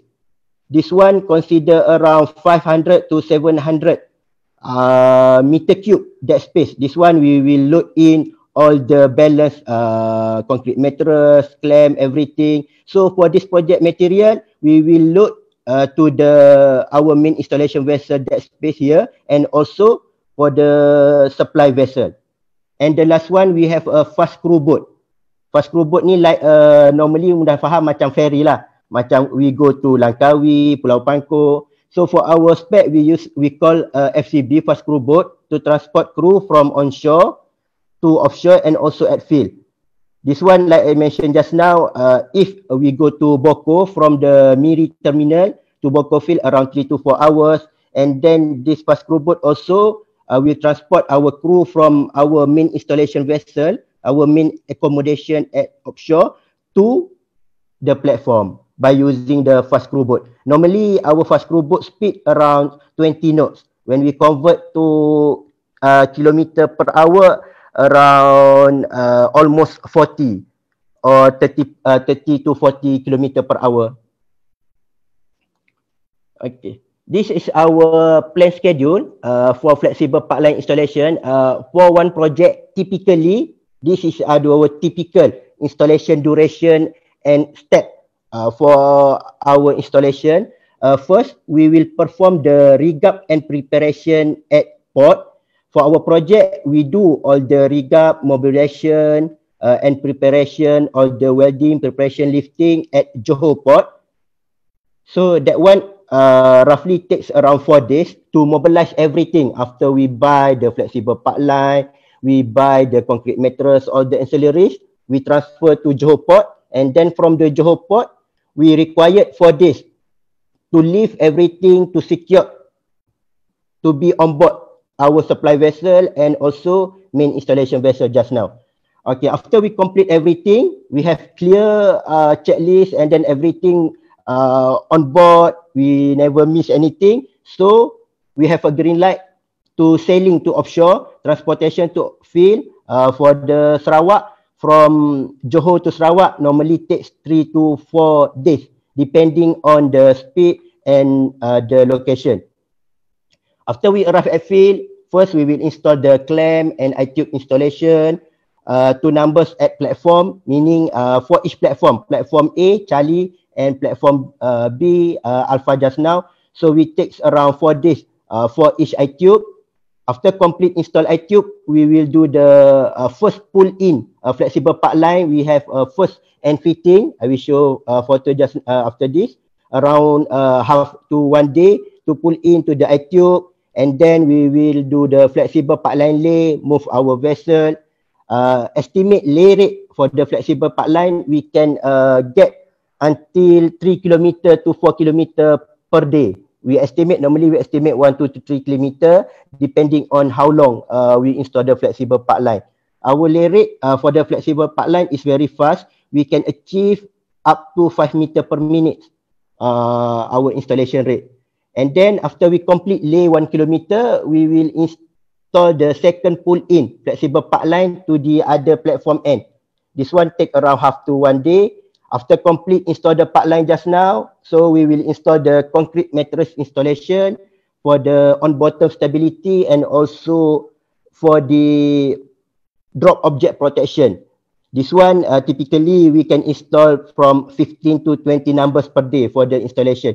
This one when I mentioned here around 3 days, so more or less our concrete mattress 50 to 60 numbers for the 1 kilometer.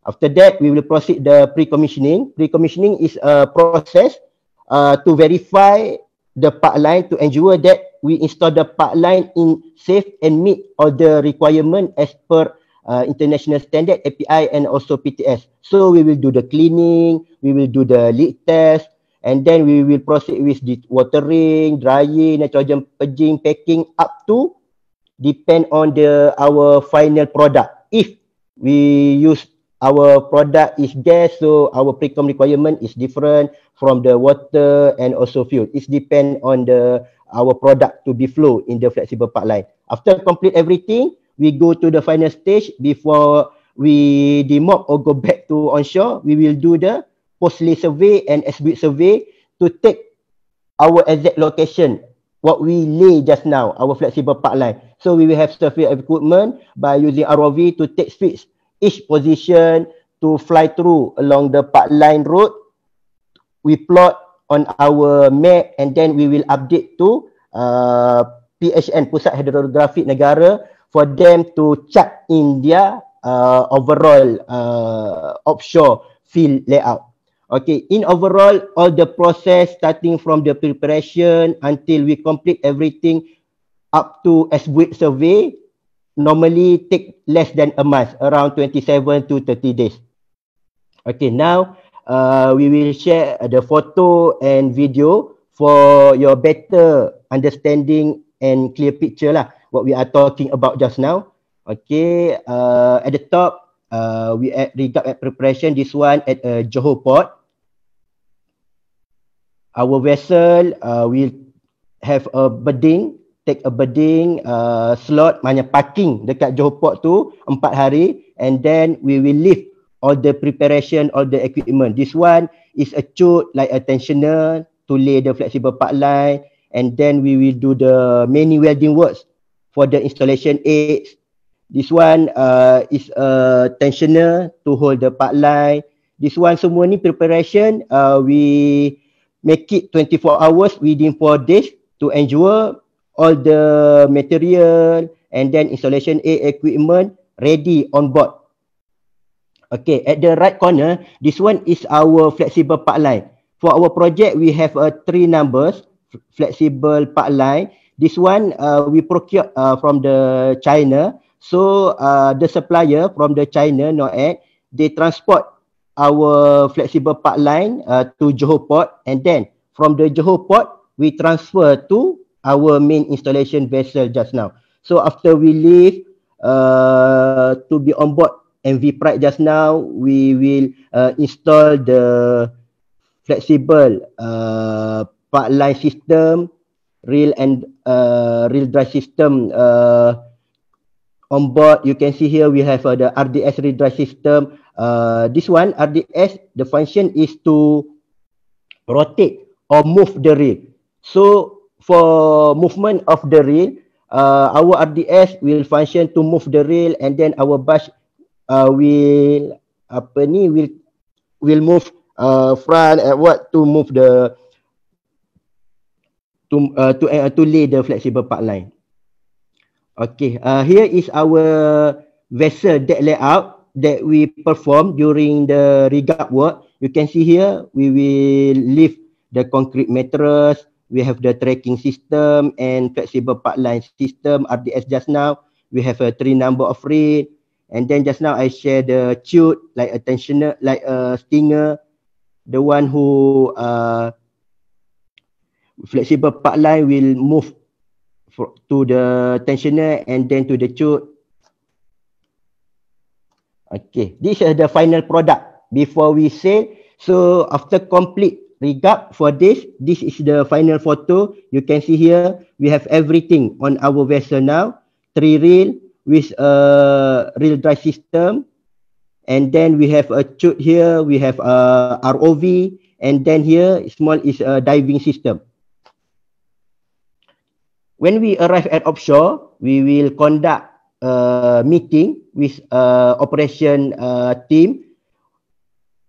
Heads there we call OIM, Offshore Installation Manager, the one who leads all the operation at platform. So we will have a discussion to brief about our works, and then to request the permit to work PTW before we start.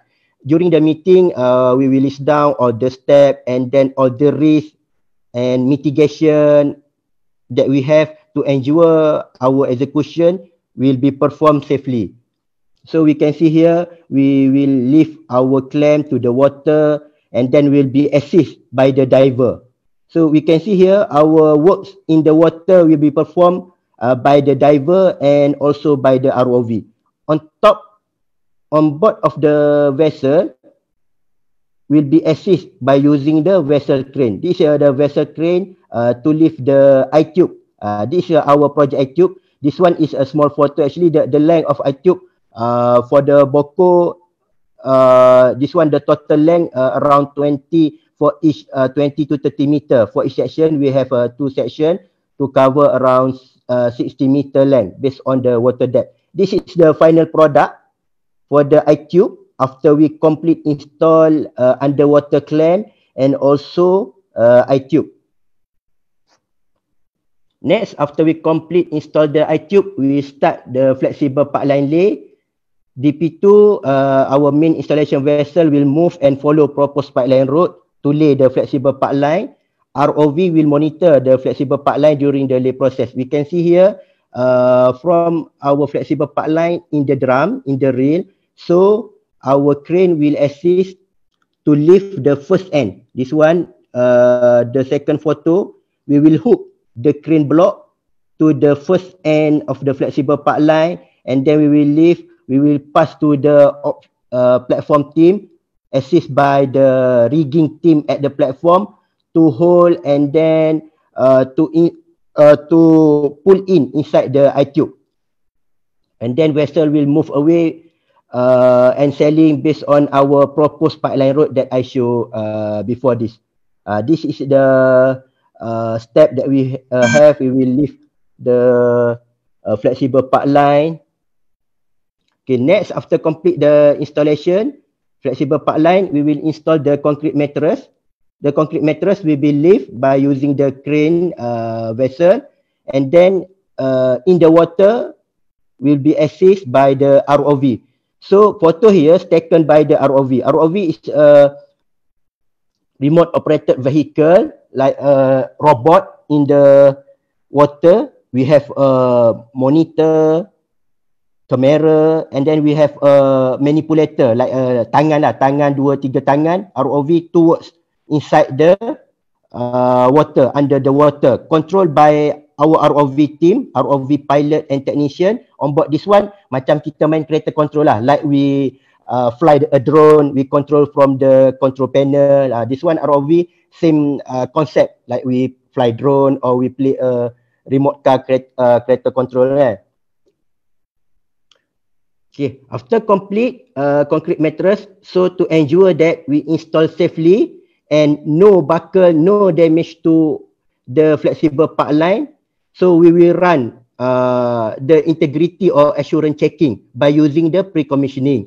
So we will conduct the pipeline leak test, analysis leak test, dewatering to remove all the oil inside the flexible pipeline. We'll conduct the drying, nitrogen packing, depends on the pipeline product that we will flow after this.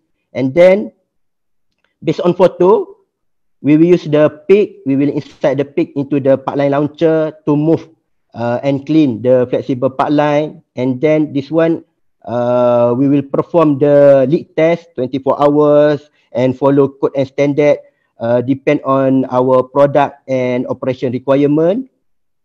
This one, we have approved based on the lead test. We have approved based on the chart, and then we will need to submit to the authority before we flow our product.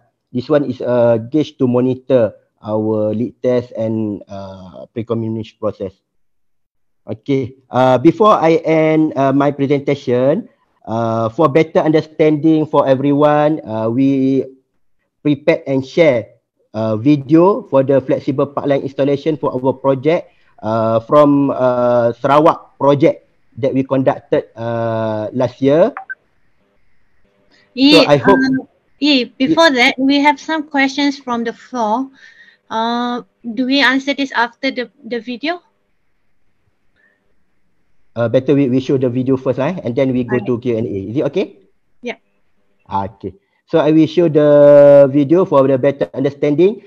Some disclaimer to the video. This video is produced by our main contractor, Tekkom, during that time for their capability and corporate video. So in the video, we have some promote about their company and so on. That's one because this video is their property for the project, and then we glad to share with you all for our learning purpose. Okay, I will share the video.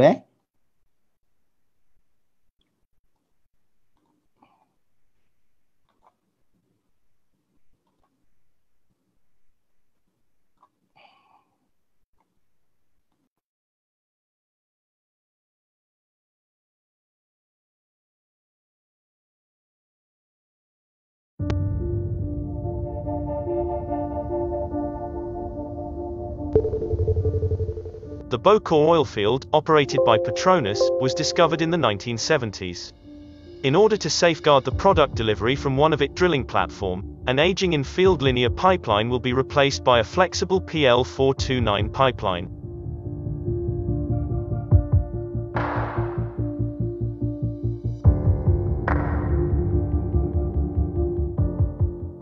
In Johor Port, Malaysia, all personnel who have completed the COVID-19 precaution quarantine have arrived to board a diving support vessel, Southern Star. The COVID-19 global pandemic has posed significant unforeseen challenges to the implementation of the project since the award back in March 2020. However, the resilience that we built into the Tekkom project team has enable us to navigate the uncertainty with confidence and rigor. All hands on deck, the first project team begin a 3-day sailing from Johor Port to Bokor oilfield.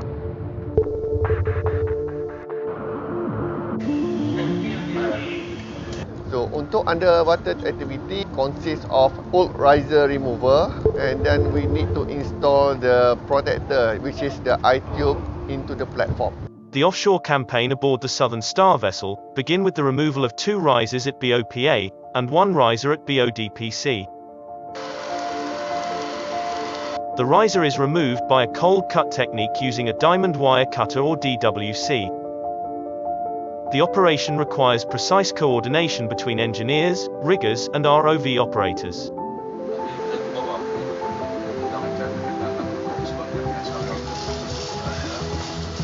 The removal of the decommissioned risers and rigid pipelines intensively involved subsea activities.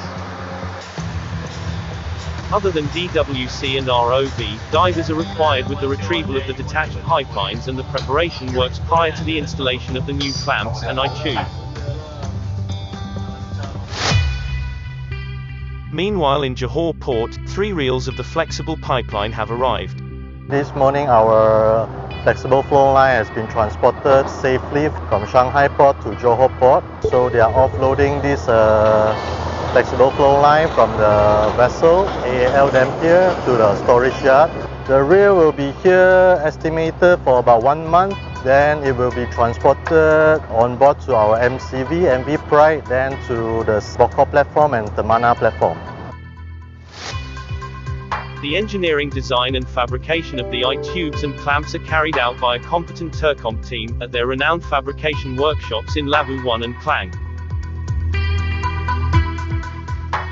High-quality steels are cut and welded together to millimeter precision. A few months later, the fabrication of the I-tubes and clamps are completed as per engineering design, and ready to be transported offshore. Back in the Bokor oil field, the crew proceed with the installation of the I-tube and its fittings at BOPA and BODPC.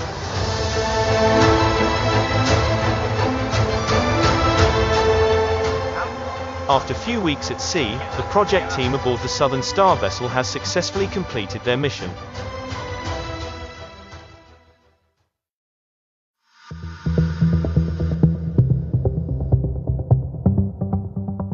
The PL429 and PL430 pipeline replacement project is resumed by the second project team.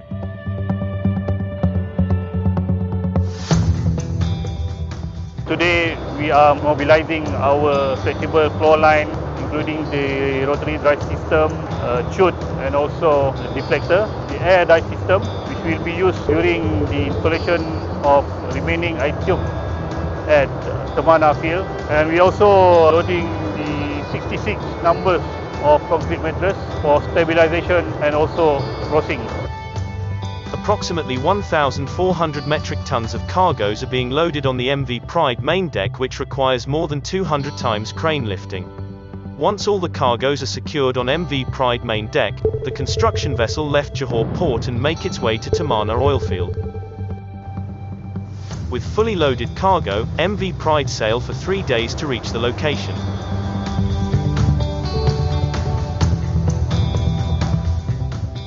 In Temana oil field, the well-experienced team performs a similar procedure of installing the I-tube and its fixtures as in Bokor oil field.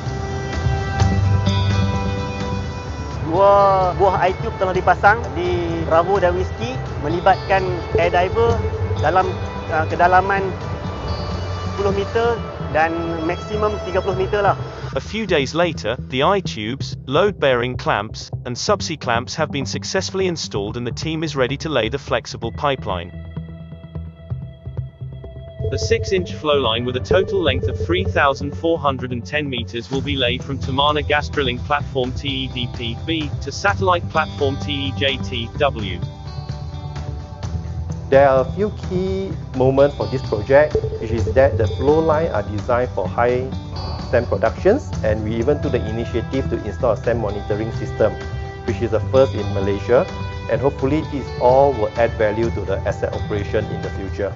All system checked, MV Pride gently approached TEDP-B to begin the pipeline laying operation. Okey, dekat working platform itu, kita akan install kita punya centralizer. Selepas sampai satu distance, kita kena install I-tube seal. And then selepas I-tube seal, diikuti dengan pan restrictor. Once all the ancillaries have been installed, the first end of the flexible pipeline is secured to the Temana Bravo platform.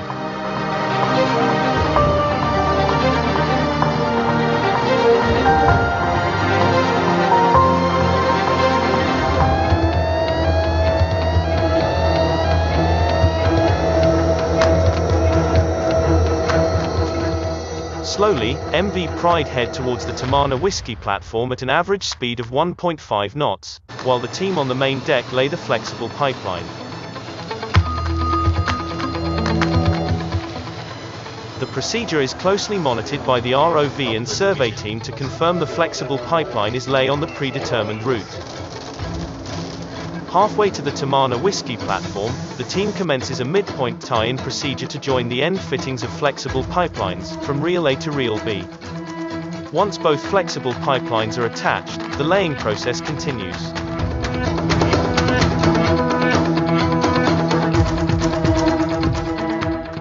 Two days later, the team secured the last end of the flexible pipeline to the Temana Whiskey platform. In order to make sure the flexible pipeline retains its position throughout the service lifetime, 74 units of the concrete mattress are placed on top of the flexible pipeline along the route. With the successful operation in Temana oil field, the dedicated team from Turcomp head toward Bokor oil field to continue with the flexible pipeline installation. Yeah, Bryce just let us know that it will take me approximately maybe 1 hour to go to the other side. The final reel for this project hold a 900-meter-long flexible pipeline that is 12-inch in diameter. It will link BODPC to BOPA platform. Once the preparation works are ready and the construction vessel in place, the team begins the procedures of laying the flexible pipeline, which is similar to the one they have completed in the Tamana oil field.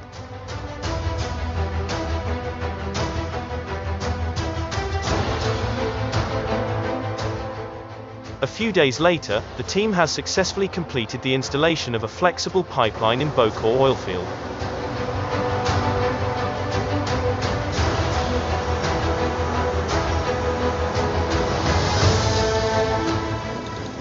The pre-commissioning team data has shown that the flexible pipeline has achieved the installation standard. We have completed the Tamana and Bokor flexible installation project with all the cooperation, with all the dedicated team, with all the support from the office, from the management, from the client. We can deliver the project. So you just see that TECOM will become another main player for TNI in the future. The successful transport and installation of PL429 and PL430 pipeline replacement project has proven TECOM as a trustworthy contractor, capable of delivering a successful project with the highest industry standards safely. As for Petronas, the new pipeline installed will ensure the safe delivery of oil and gas products within its platforms for many years to come.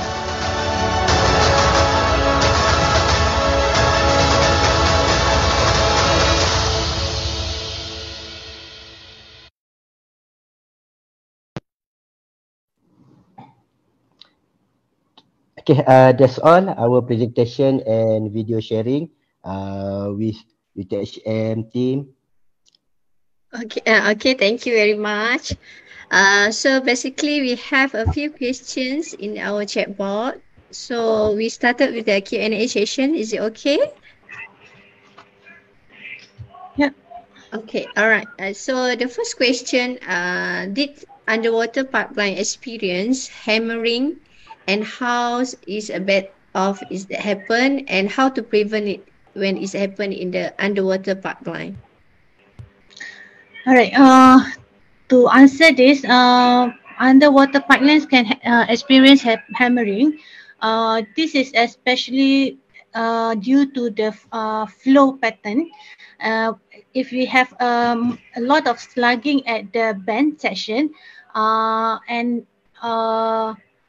due to the velocity, kita ada velocity, but at the same time we have slugging at the bend section, then it may the movement of it may cause a hammering at the bend. So usually to prevent this, first of all we need to run our flow assurance study. Part of it is also the hydraulic study lah. And then from there we will actually identify if there is any potential slugging or hammering to occur at the bend. To prevent that, we will actually design for, the bend to be bigger diameter to actually to reduce the impact of slugging, or design the pipeline with a bigger diameter. So it's either bigger diameter pipeline size or the bigger radius, bend radius, bigger bend radius. Faham ke? So it's different for bend radius of pipeline, isn't it? Yeah, sebab kalau bend tu kecil, then dia akan cause that hammering, because slugging is due to the restriction that they see at the bend section lah.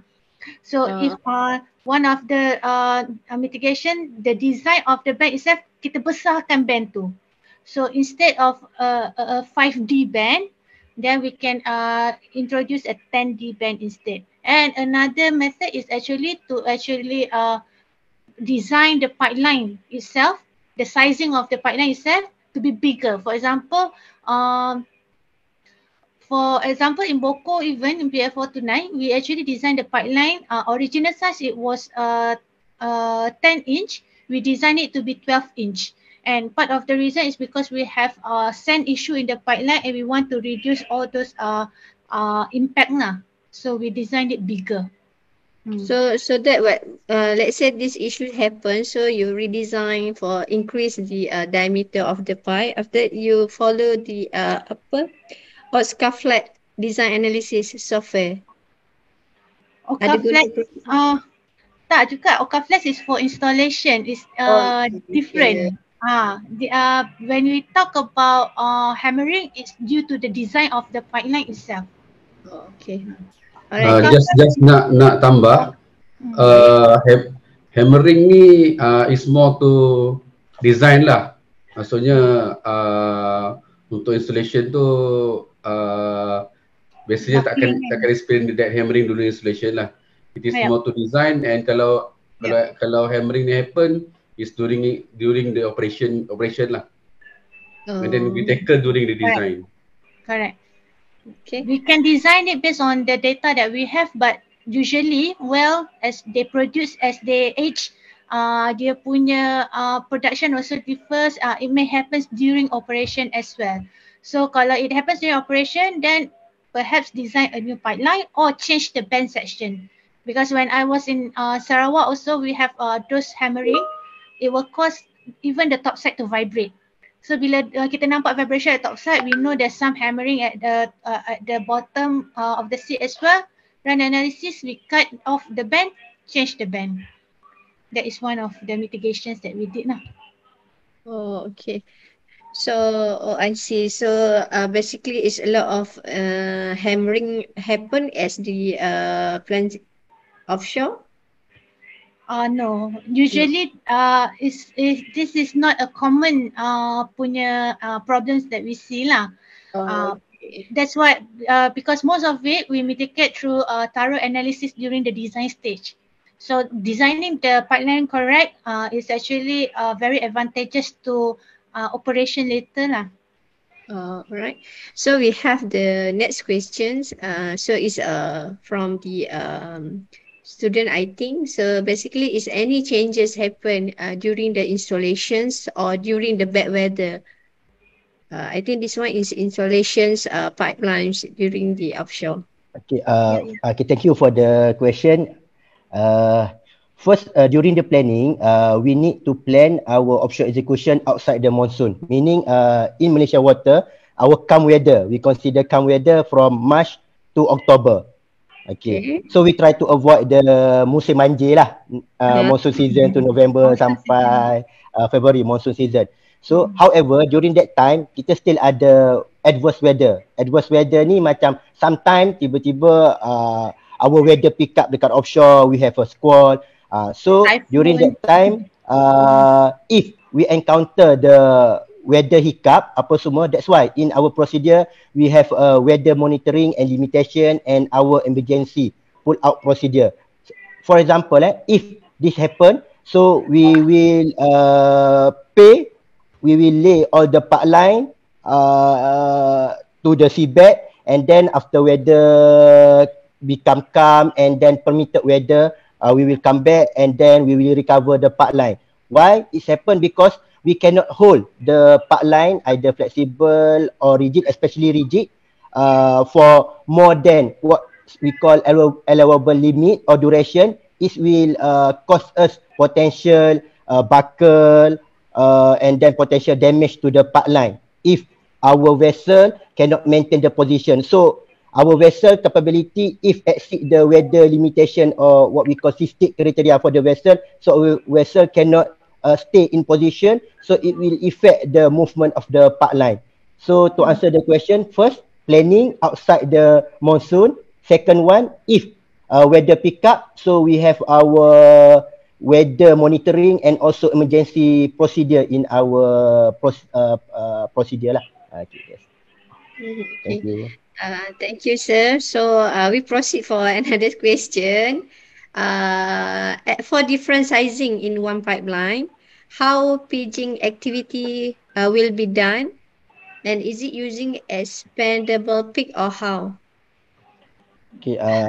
In summary, normally, it's not normally lah. Maybe team pipeline can elaborate further. From our platform, piping from the launcher until pipeline will the same size. So our peak will fit based on the same size. We have a normal calculation. What is the size for peak? Normally in one size only lah. I pass to Pak Lai team to elaborate further. Okay, actually it depends on pipeline as well lah. Sebenarnya there are some pipelines where we design it with multi-diameter. Kita panggil dia multi-diameter. There, in my experience before, there are some pipelines called the multi-diameter pick that we can use to pick this type of pipelines. But it's pretty risky because it may cause peak to stuck in the pipeline. Kalau peak to stuck dalam pipeline, then we cannot flow the pipeline. So it's a risk to the operation as well lah. So usually pipeline is designed with the same internal diameter. So internal diameter dia mungkin sama, cuma external diameter dia mungkin berbeza, depends on whether you want to put insulation ke apa ke, it depends on the ni lah threads yang that pipeline might be seeing. But yeah, we do have multi-diameter pipeline. Or another method is also to use the foam pick to actually pick the pipeline, because foam pick actually it's pretty compressible to some extent. So that is another method also nah. But to answer this question, I think we really need to look into specific example lah sebenarnya. Okay. To add for that, we have the experience for the ni lah apa ni different size ni. Macam Siti Hawa cakap tadi, kita pakai yang foam pick. Cuma from kita punya experience memang pick tu bila sampai memang hancur lah biasanya. Memang hancur. Dia not recommended lah sebenarnya to have that different size in one pipeline ni. Because satu monitoring, satu cleaning is not properly done lah. Tapi kalau we tak terpaksa that design, then we have to lah. Sometimes when we design it with multi-diameter, we'll just label it as non-piggable. So when it's non-piggable, then dia punya methods, other monitoring methods, inspection methods dia akan berubah lah. So it depends case to case sebenarnya.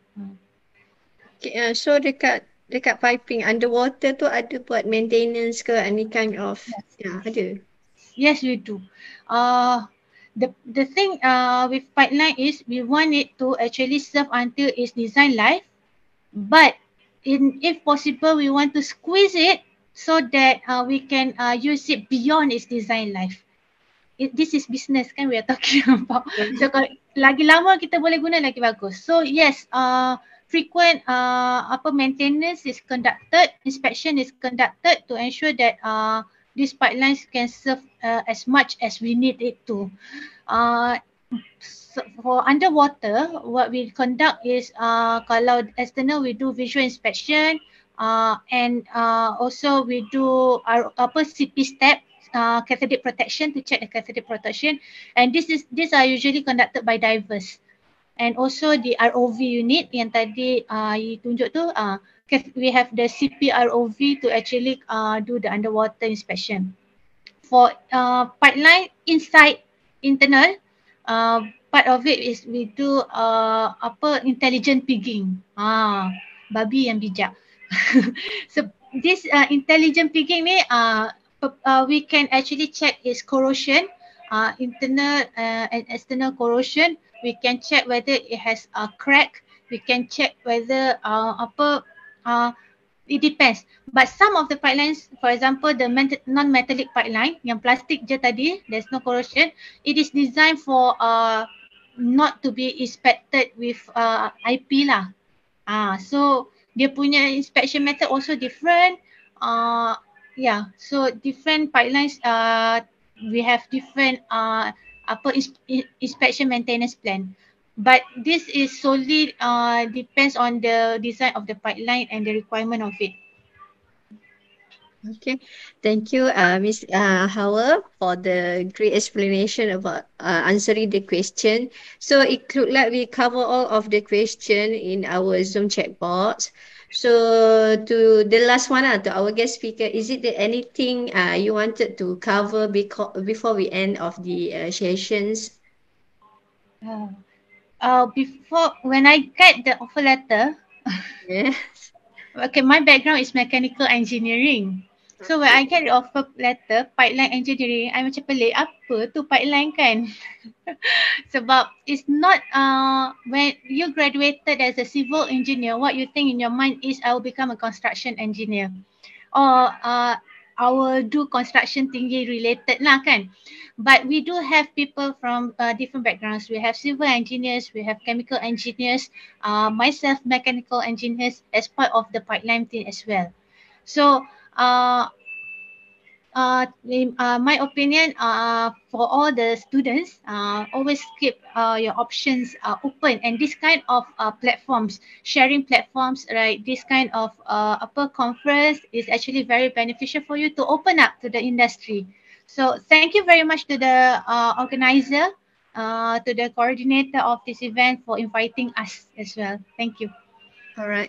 Thank you. Any guest speaker wanted to say any? Okay. Me and Aima, my co-presenter tadi, we want to say thank you to the UTHM for giving us opportunity for this adjunct lecture, and also we do apologize if there's any shortcoming from our side lah. Kalau ada kekurangan tu harap dimaafkan lah. Semoga kita boleh berjumpa lagi in the next session kan, sharing from us from the industry kan. What we have here we can share to the students and also to university. Hope it beneficial lah to your side lah. Okay. Okay, terima kasih. Terima kasih kepada semua guest speaker pada hari ini. Bila saya lihat sharing session yang sangat menarik, video yang sangat menarik, saya pun mudah faham. Saya juga daripada mechanical background. Ini adalah program daripada civil. So basically kita mau banyak joint venture jugalah. So actually terima kasih banyak. I quite proud of you all and your team, sebab tengok hard work, job scope pun memang job scope memang hard work level. So I hope that our students learn new things toward your sharing session today about the installation pipeline in the offshore, also in the for the shallow and deep water pipeline. So thank you very much again for our speaker. So I conclude that. So this discussion today actually we able to know about the pipeline installations. Started with installation method. You have the shallow water, deep water. We have the S-lay, J-lay, reel, and also towing method. And then installation analysis using the software, outcome flag, or using one of the finite element. Maybe somehow this can useful some knowledge for our students to gather for for the side of the engineering, civil engineering. Code and standard regulation, when you apply in this standard for the pipeline installation and design. Also involve the plan schedule, what the report, what's out the autobus, right? Autobus is, I'm not mistaken, Cik Husairil mentioned that. So thank you very much from us. Terima kasih banyak sudi memberi sharing pengalaman kepada pelajar-pelajar, especially pelajar civil di faculty FTK, Faculty Engineering Technology. So thank you very much, everyone. So I pass to the MC. Okay. Thank you, Tanjis Dr. Nikno Munira Ahmad Hassan as the moderator for this slot, and thank you to the speakers for the very detailed and interesting presentation. Also answers that were convincing enough to address all the participant concerns. Hopefully all of you are able to gain benefit from the information shared by our speakers throughout this slot. Next, we will be having an online photography session. Ladies and gentlemen, kindly switch on your camera and senyum.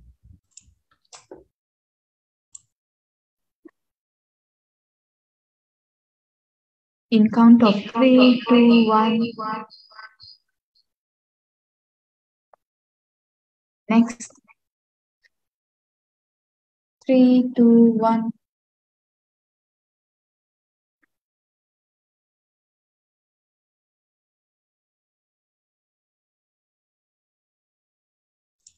As the saying goes, to every beginning there is an ending. Now looks like we have reached to the end of our slot with Petronas. Thank you everyone for your cooperation, and thank you so much to our speakers and moderator for gracing our slot this morning with your presence. Before I end my duty as your MC, kindly ensure that all participants fill up the attendance form as per attached in the check box, Zoom or Facebook comment. So I'm Iman, and my duty as your MC, and on behalf of the organizing committees, I would like to apologize if we have ever made any mistakes throughout the slot. Thank you, and stay tuned on slot 8 this evening at 2 p.m. Bye-bye. Thank you. Thank you all. Terima kasih. Terima kasih.